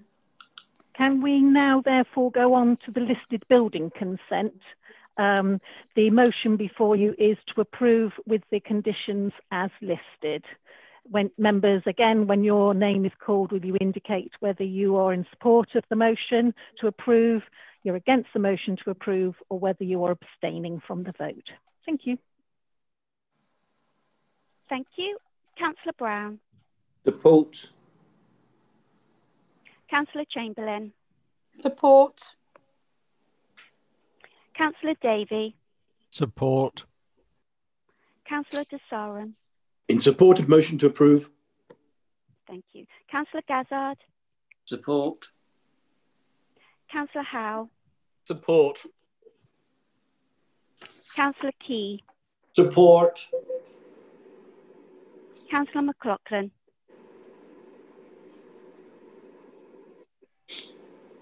Councillor McLaughlin. Support. Sorry, Wendy. Support. Thank you. Councillor Pook. Support. Councillor Pratt. Support. Councillor Skinner. Support. Councillor Whibley. Support. Councillor Woodward. Support. Finally, Councillor Ragg. Support the recommendation. Thank you. That motion has been carried. Thank you. Thank you, members. That was quite a hefty session, I think. We move now to, wait a minute, I've lost it. The next application, which is item 11, application 201399, full Seaton Jurassic, the Underfleet Seaton, page 165. Thank you. And we have Steve Waite and Richard Drysdale. Are they in the meeting? I believe they are. Thank you. So welcome to the meeting, Mr. Waite and Mr. Drysdale. You will have 3 minutes to make your presentation or representations, and you'll be told 30 seconds before the 3 minutes is up. So over to Mr. Rose to present his report, please. Thank you, Chair. Yeah, so this is an application. Sorry, just checking I'm not on mute. Yeah, this is an application for extension to the Seaton Jurassic Visitor Centre, which is located down here on your screen. So this is the road, East Devon car park, play area, playing fields, the new Bovis Housing Estate and Tesco down here. So it's an extension to the Jurassic Visitor Centre. It's not for extensions to the building, but to the external areas. And it proposes extension of the outside areas across 18 car parking spaces that are owned by East Devon District Council, and then onto this informal grassed area at the back of the site. And it's because of the East Devon ownership of the car park in that areas that the application is before members. So it's an established visitor centre, and it's next to the Seaton tramway, so the sort of hub there of the visitor area for Seaton. And if you can see here the plans, so we've got the car park laid out as it is at the moment, and the outside area to the Jurassic Centre, the gardens and features that you can walk around. And then we've got this grassed amenity area, not really used. There's a couple of picnic benches on it, and this top area forms part of the playing field next to the skateboard ramp. So the proposals are to extend this outside area across this part of the site to the bottom part of this open site, and to take in 18 car parking spaces from the car park. And you can see the sort of walkway that's proposed to be put through, and then extending up this area outside of a fenced area. So this is open, is footways and benches that lead all the way up through and into the park there. And within these areas, there's various benches and features to entertain people and children as part of that Jurassic experience. And they've themed a number of the areas. So there's ponds proposed. They're making landscape features of an existing earth mound, etc. All quite low level stuff, and screened by to be screened by fencing at a height of between 1.7 and 2 meters to the car park, as you can see in the elevations there. So this is the car park. So the application, so this is the Jurassic Centre building here. You can see Tesco in the background, and this fence here that's designed to look like beach huts is the existing boundary to their external area. So they want to extend that across this part of the site behind those motorhomes, and then up the side here. So onto this part of the site here, extend their external area. And note here, you can see the Seaton tramway that runs adjacent to the site. So they extend it across into this area, and then you can see the opened grassed area here that they're going to put the benches on and the path, etc. That extends all the way up at the back of the car park, and then into behind where the skateboard ramp is proposed. So just as a bit of background to this, the visitor centre itself was consented in 2013 with a variation application in 2014. And I think it's relevant to note that both of those applications showed that there was likely to be a phase 2 of the development in terms of extending the outside areas onto these parts of the site. Not necessarily exactly the same size, but in this location. So that's always been envisaged to be a phase 2. In terms of the principle of development, there's obviously support in the local plan for tourism benefits that weigh heavily in favour of the proposal, and these will add to that tourist attraction in the area and get people coming into Seaton to experience them.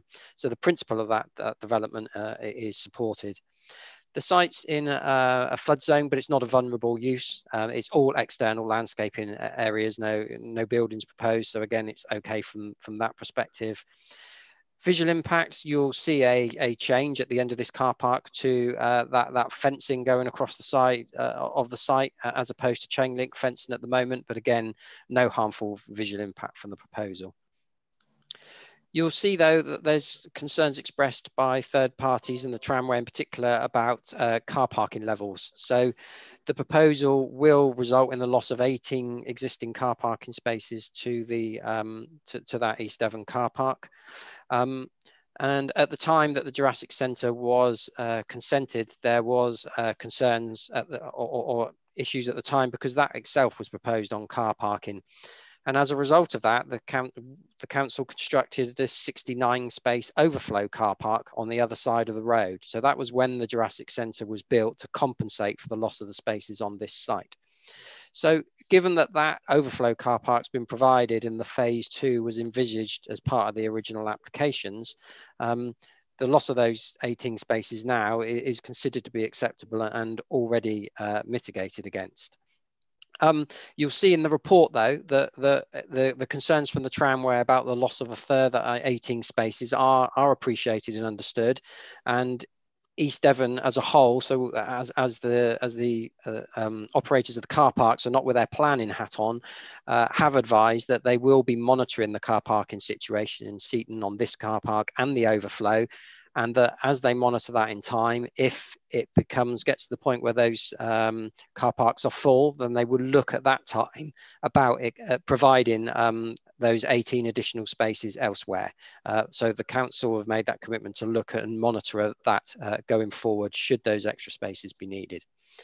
With regards to residential amenity, there's no real concern. The closest houses are these houses here that you can see that are quite a distance from, on the opposite side of the tramway, from this use, and it's only external seating areas in daytime use, so there wouldn't be impact on residential amenity. You'll also see that there's been concerns expressed from the tramway about visibility across this corner. So the tramway runs up and around here and is only single track at this point. There is a visibility, there's a corner here being kept away from the development to enable a second track to potentially put in the future. But the tramway have raised concerns about visibility around this corner because there's again 1.7 or 2 meter high fence proposed around this boundary. But on that point, it's hard for us to do anything about that. Firstly, because we can't, you don't have a right to look across somebody else's land. We can't protect that. And secondly, the Jurassic Centre could put up a 2 meter high fence along this boundary without requiring planning permission. So whilst I appreciate that the tramway would probably prefer to have sight around this corner, in my experience, the speed of the trams are going and the two-story nature mainly, I think that won't cause too much of a problem. But in any case, the applicant has said that when they are dealing with this part of the site and the fencing, they will work with the tramway to ensure that they can carry it out as they want as much as possible. So in summary, there's tourism benefits from this proposal. There's no visual harm, no harm to amenity. There are loss of car parking spaces, but that's already been mitigated against from this overflow car park, and the council as a whole have said that they will look at whether additional compensatory spaces are needed going forward. And the applicant has said that they will work with the tramway regarding fencing height at this corner and other issues that are raised outside of this application, for example, with regard to signage. So due to those benefits and lack of harm, the application is recommended for approval. Thank you. Thank you. Steve Waite, welcome to the meeting. I invite you to speak. I think you're speaking on behalf of Jenny Nunn. I am indeed, yes. Thank you. Right, you'd like to start?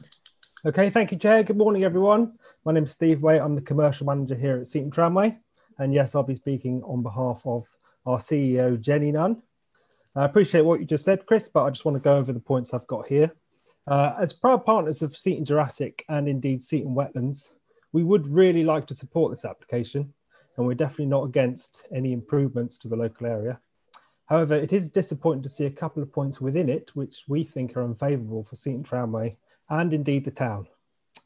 Having already lost a third of the parking spaces at the Underfleet car park when Seaton Jurassic was built in 2013, the loss of a further 18 spaces we think is unacceptable and ultimately damaging to the town's economy. Car transport does remain the #1 form of travel for all visitors to Seaton, and we should be doing all we can to encourage tourism in the town and not restrict it. We ask that these lost 18 spaces are relocated with the possibility of adding electric car charging points to promote greener travel. We do have to wonder if the loss of spaces would be as acceptable if this application had come from Seaton Tramway. Although it would be welcome to see the wasteland to the southeast of the car park landscaped, we are disappointed with the style of fencing chosen to border the tram line and the car park. The sight of our heritage trams travelling up and down the line in full view of this part of town have been a highlight for the visitors here since 1975. You only need to see the number of people who smile and wave as our trams pass by to appreciate this. We want to ensure our unique style of travel remains visible for all, and this is accommodated through a change in fence design if possible. Finally, we also request further signage is included, as this construction will indeed reduce the visibility of Seaton Tramway. And improved signage we think will be advantageous to all parties, as I know we frequently get people coming in asking for Seaton Jurassic. Seaton Jurassic frequently get people coming in asking where do they catch the tram from, and occasionally this has happened once they've even paid the entrance fee and walked around most of the attraction. So improved signage we think will be beneficial for all. As I said, this is a project Seaton Tramway do really want to get behind. We think it's great to see local input, but we simply cannot offer our support until these mitigations have been resolved. Our partnership with Seaton Jurassic has flourished in recent years. We offer joint discounts. 30 seconds remaining. Many events successfully undertaken, and we have several more in the pipeline. We sincerely hope our comments are addressed in full to ensure the continuation of this exciting working relationship. Thank you very much, Chair. Thank you, Mr. Waite. We have now the applicant, Richard Drysdale. Is Richard Dry? Yeah, he's here. Yeah, thank you. Yes. Welcome to the meeting. You have 3 minutes, Mr. Drysdale. Thank you, Chair, and good afternoon, members of the Planning Committee. My name is Richard Drysdale. I'm Head of Visitor Centres for Devon Wildlife Trust, with overall management and responsibility for Seaton Jurassic, which is our flagship visitor centre. As Mr. Rose pointed out, the planning application, as outlined here for you today, is reduced in size from the original application that was approved in January 2015. This application, though, does address the element of the size of the outside space that was not originally delivered back in 2015 due to the pressures at that time on the funding and the need to complete the building. Having opened in March 2016, we have now had 5 years of operation. We recognise that Seaton Jurassic would significantly benefit from an enlarged outside space that firstly allows it to be properly recognised as an all-weather attraction, and secondly, the centre, and in particular the education team, can engage with all groups and all groups, both formal and informal learning. The increased external space of the centre will be complemented by the addition of a designated area, as outlined, running between the tram line and the car park and alongside the skate park, that will allow for people, through appropriate interpretation, to appreciate what makes Seaton so special from a geological and natural environmental perspective. The increase of the external space and the improved area will make the link between 3 of the key attractions for the town even greater. The Seaton Tramway, Seaton Wetlands and Seaton Jurassic will be able to market a more comprehensive offer, a better educational remit, and also ensure that visitors' dwell time in Seaton is increased. As Seaton looks to achieve coach-friendly status, this application allows for groups to allocate more time in Seaton and for people to recognise the link between those 3 attractions as mentioned. Promoting Seaton as a destination that you can stay for longer, will encourage greater use of foot, cycle and tram, will help in East Devon District Council's and Devon Wildlife Trust's commitment to be carbon neutral by 2030 and their declaration to the Devon climate emergency. And in tandem with the tramway's new halt in the wetlands, the regeneration plans that were set out for Seaton at the turn of the millennium will be closer to fruition. I would like to thank the committee for their consideration today and look forward to working with all of our partners and particularly Steve at Seaton Tramway to deliver an enhanced experience for locals and visitors alike. Thank you very much. Thank you, Mr. Drysdale. We go to the ward member now, Councillor Jack Rowland. Thank you very much, Chair. As you mentioned, I am a ward member within Seaton, and I'm pleased to be able to speak in favour of the application. As has been mentioned, the original planning application for the Jurassic Centre did include the area in question now, but because of not having the full funds available at the time, it was never included in the final works. The Jurassic Centre needs to keep evolving and changing what it offers, especially educationally, in order to attract more visitors to the area and also attract previous visitors back. This is also part of the jigsaw involving the improved pedestrian access to the wetlands area, which in itself is a tremendous success story. And as has already been mentioned, working in conjunction with Seaton Tramway, with the tremendous work that they've done with the new terminus and the Jurassic Centre and the wetlands, it's really an exciting development to bring more tourists back, which adds to the economic vitality of this area, which, as you know, is very much needed in regeneration terms. The specific subject of the loss of the 18 car park spaces was discussed at an EDC cabinet meeting on the 28th of October because of the impact on the loss of revenue because of the loss of those car park spaces. As I'm also a cabinet member, I did put forward an additional recommendation at that meeting, and I'll just read that out so members are clear about what was actually agreed at that meeting. And it was that the overflow car park in the Underfleet to be open all year round on the same opening and closing times as the main Underfleet car park. That the income from both car parks is monitored over the course of the period post the actual loss of the 18 spaces, and to report back on the actual income received to evaluate whether additional car park spaces will be needed to be provided to replace the lost spaces.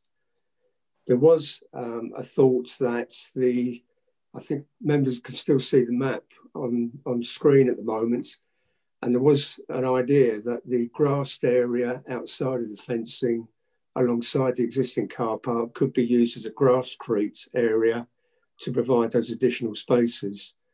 I'm not in favour of that at the moment, mainly because that's envisaged as a pedestrian walkway through to the wetlands area if we can get other issues resolved in that particular area concerning Sheep's Marsh.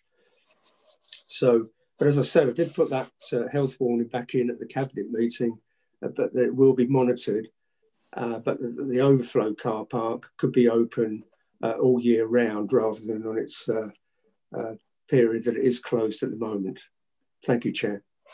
Thank you, Councillor Rowland. Right. Next, we have committee. Councillor De Sarum. Thank you. Thank you, Chair. Having heard the debate, I would like, if there's someone out there, to propose approval. And when I approve approval, I'd like to add in the improved signage, as Steve Waite said. And I'd like also to be noted that we take note, as the ward member said, of the Cabinet recommendation.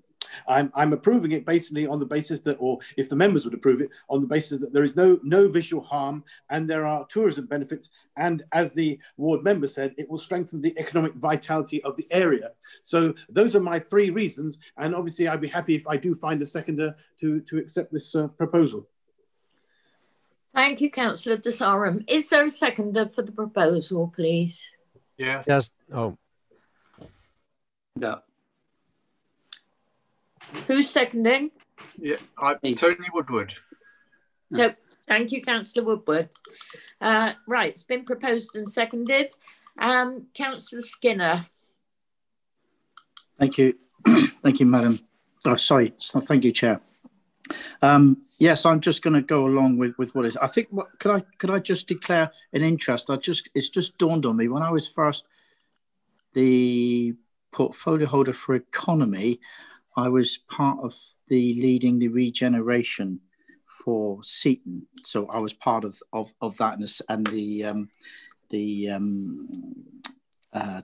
centre there was part of what I was under. So I just make that declaration. Very supportive of Seaton, and the way it's portraying itself. I agree with what Councillor Bruce De Sarum just suggested. I think the points that have been made, the partnership and harmony between us as an authority and the local businesses and the things that we're doing are absolutely key. And Councillor Jack Rowland pointed those things out. I think he spoke very well regarding Seaton and pushing Seaton forward in that way. It's very important that Seaton does and is successful at what it's doing in the way of the interpretation centre and the likes there. So I'm very supportive of it. I shall be getting right behind it, Madam Chair. I'll leave it to that. Thank you. Councillor McLaughlin. Thank you, Chair. Yeah, it's a question for Mr. Drysdale, really. I think it's a great opportunity to expand and to make this area more fun for families and children. But this probably isn't a planning matter per se, due to the fact you're allowed to put fencing up as long as it's below, I think it's 2 meters. But anyway, just wondering why the decision really to put fencing there, because from all accounts that this is sort of in a natural environment, or the wetlands, it all goes together very naturally, very, very beautifully. But that type of fencing, that lap fencing, just looks so sterile, and it's so high that when you've got children playing in this lovely area that you're creating, they can't see over that fencing. I can't see over it, I'm short too, but little children certainly won't be able to see the tram coming past, maybe get a glimpse of the top. But I just wonder what the thinking behind that was, and if there would be any chance of sorting that out and maybe putting something more green or something more consistent with what you're trying to achieve. Thank you. Thank you. I think we'll refer back to Mr. Rose for that one. Mr. Rose, could you enlighten Councillor McLaughlin? Yeah, I can't answer for the applicant. They've put fencing or proposed fencing to this part of the site, which mirrors the fencing that goes around the current site at the moment. So I think they're appropriate in doing that. And obviously you have to pay to get into this facility, so they want some sort of fencing that's quite secure from that point of view. I can't answer the question why they've chosen this type of fencing other than it matches what's already there. Okay, then I'll do something unusual and go back to Mr. Drysdale to see if he can give clarification on that, please. Yeah, Mr. Drysdale. Yeah, thank you, Chair. Yeah, and thank you for the opportunity to clarify that. So the fence line that's actually then running alongside the tram line, obviously that chain link fence is there. And where possible, we will be working with like the Seaton Environmental Action Group to actually be adding trees and hedges. So to actually, you're absolutely right, Councillor McLaughlin, to actually add to that natural environment. And it's very important for us as Devon Wildlife Trust. The actual fence line on the external boundary as a security line again, we recognise that if we are entertaining educational groups, or people coming with their families, that we need to have a secure barrier. All I can offer at this point is I will work with the tramway and with others, the town council, etc., to ensure that fencing is appropriate, and also that the materials absolutely are going to be recycled and will be as environmentally friendly as possible. So having just regained our certification for ISO 14001, Devon Wildlife Trust is very committed to being as environmentally responsible as possible. Well, thank you, Mr. Drysdale. Thank you, Chair. Thank you. Thank you, Mr. Drysdale. Councillor Davey. Thank you, Chair. Firstly, I ought to declare an interest because I am a Devon Wildlife Trust member, and I didn't realise that was run by Devon Wildlife Trust. I very much welcome this development. I think it would be a shame if the views of the tramway are lost, and I wonder if there's some way of keeping the security aspects of that, because I appreciate what you're saying about school groups and so on. Security is absolutely essential there. But I wonder if there's some way of providing an element of visibility anyway, so that people can catch glimpses of the trams going past. I have to confess, it always brings out the kid in me seeing the tram going past there, and I find myself waving whether I want to or not. I think it's a very exciting development, but I think it's just a shame that just a fairly minor aspect, which I think could be addressed, has upset the tram operators, and I wonder if there's some way that they can make an arrangement to ensure. I don't think that's necessarily a planning matter. I hope that they can sort that out between themselves. Thank you. Councillor Whibley.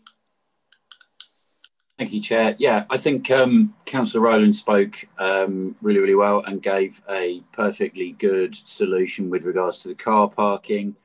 I realise that there is sort of an ongoing relationship between the two parties in this, and to a certain extent, there's nothing really under planning that suggests we shouldn't accept this. And I think perhaps they just need to work out the finer details of this between them. So I will be supporting approval.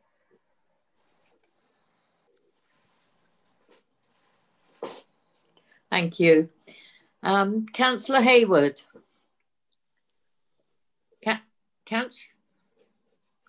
Thank you. You're not on this. I'm not, but I had my hand up and you went from Councillor Rowland into committee. But I'm sorry, I didn't see that. You're not on a list of speakers. Didn't see that. You've only just appeared. Carry on. Thank you, Chair. It's really, Councillor Rowland has summed up everything I was going to say from an economy point of view. It's to be applauded because it will add to the tourism offer of Seaton. It will bring tourists in. It will bring economic vibrancy to Seaton. So really, Councillor Rowland did my job for me. Thank you very much, Councillor Rowland. I've got nothing more to add. Thank you, Chair, for your indulgence. Thank you. Councillor Pook. Thank you. Sorry about fences again. I'm just a bit confused. The only fencing we're talking about is around the car park and the bottom end. So people standing in the car park will still be able to look east across the remaining grass and see the trams coming through. So I think, you know, that there's a reasonable view to the trams there. The fence around the sort of the northern edge, I quite accept. I'd have said that, you know, working with the applicant to have a low down fence, because I think, you know, people, visitors to the centre would like to be able to see the trams as they come around the bends. So again, I'm quite happy to support it and suggest the applicant and the tramway get together rather than sort of, unless there's anything we can do in planning. Thank you. Councillor Skinner.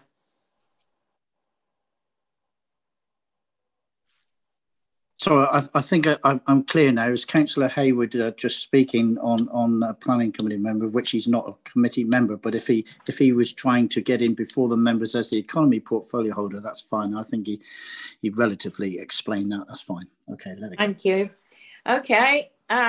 So Shirley, would you like to sum up, please? Sorry, Mr. Shaw. Oh dear. Thank you, Chair. Yes, members, you have before you just one motion, which is to approve subject to the conditions as listed in the application. Please, when your name is called, would you indicate whether you are in support of the motion to approve, you're against the motion to approve, or you are abstaining from the vote. Thank you. Thank you. I'll start with Colin Brown. Councillor Brown. Approve. Councillor Chamberlain. Approve. Councillor Davey. Approve. Councillor De Sarum. Support motion to approve, subject to the conditions listed. Thank you. Councillor Gazzard. Support. Councillor Howe. Support. Councillor Key. Support. Councillor McLaughlin. Support. Councillor Pook. Support. Councillor Pratt.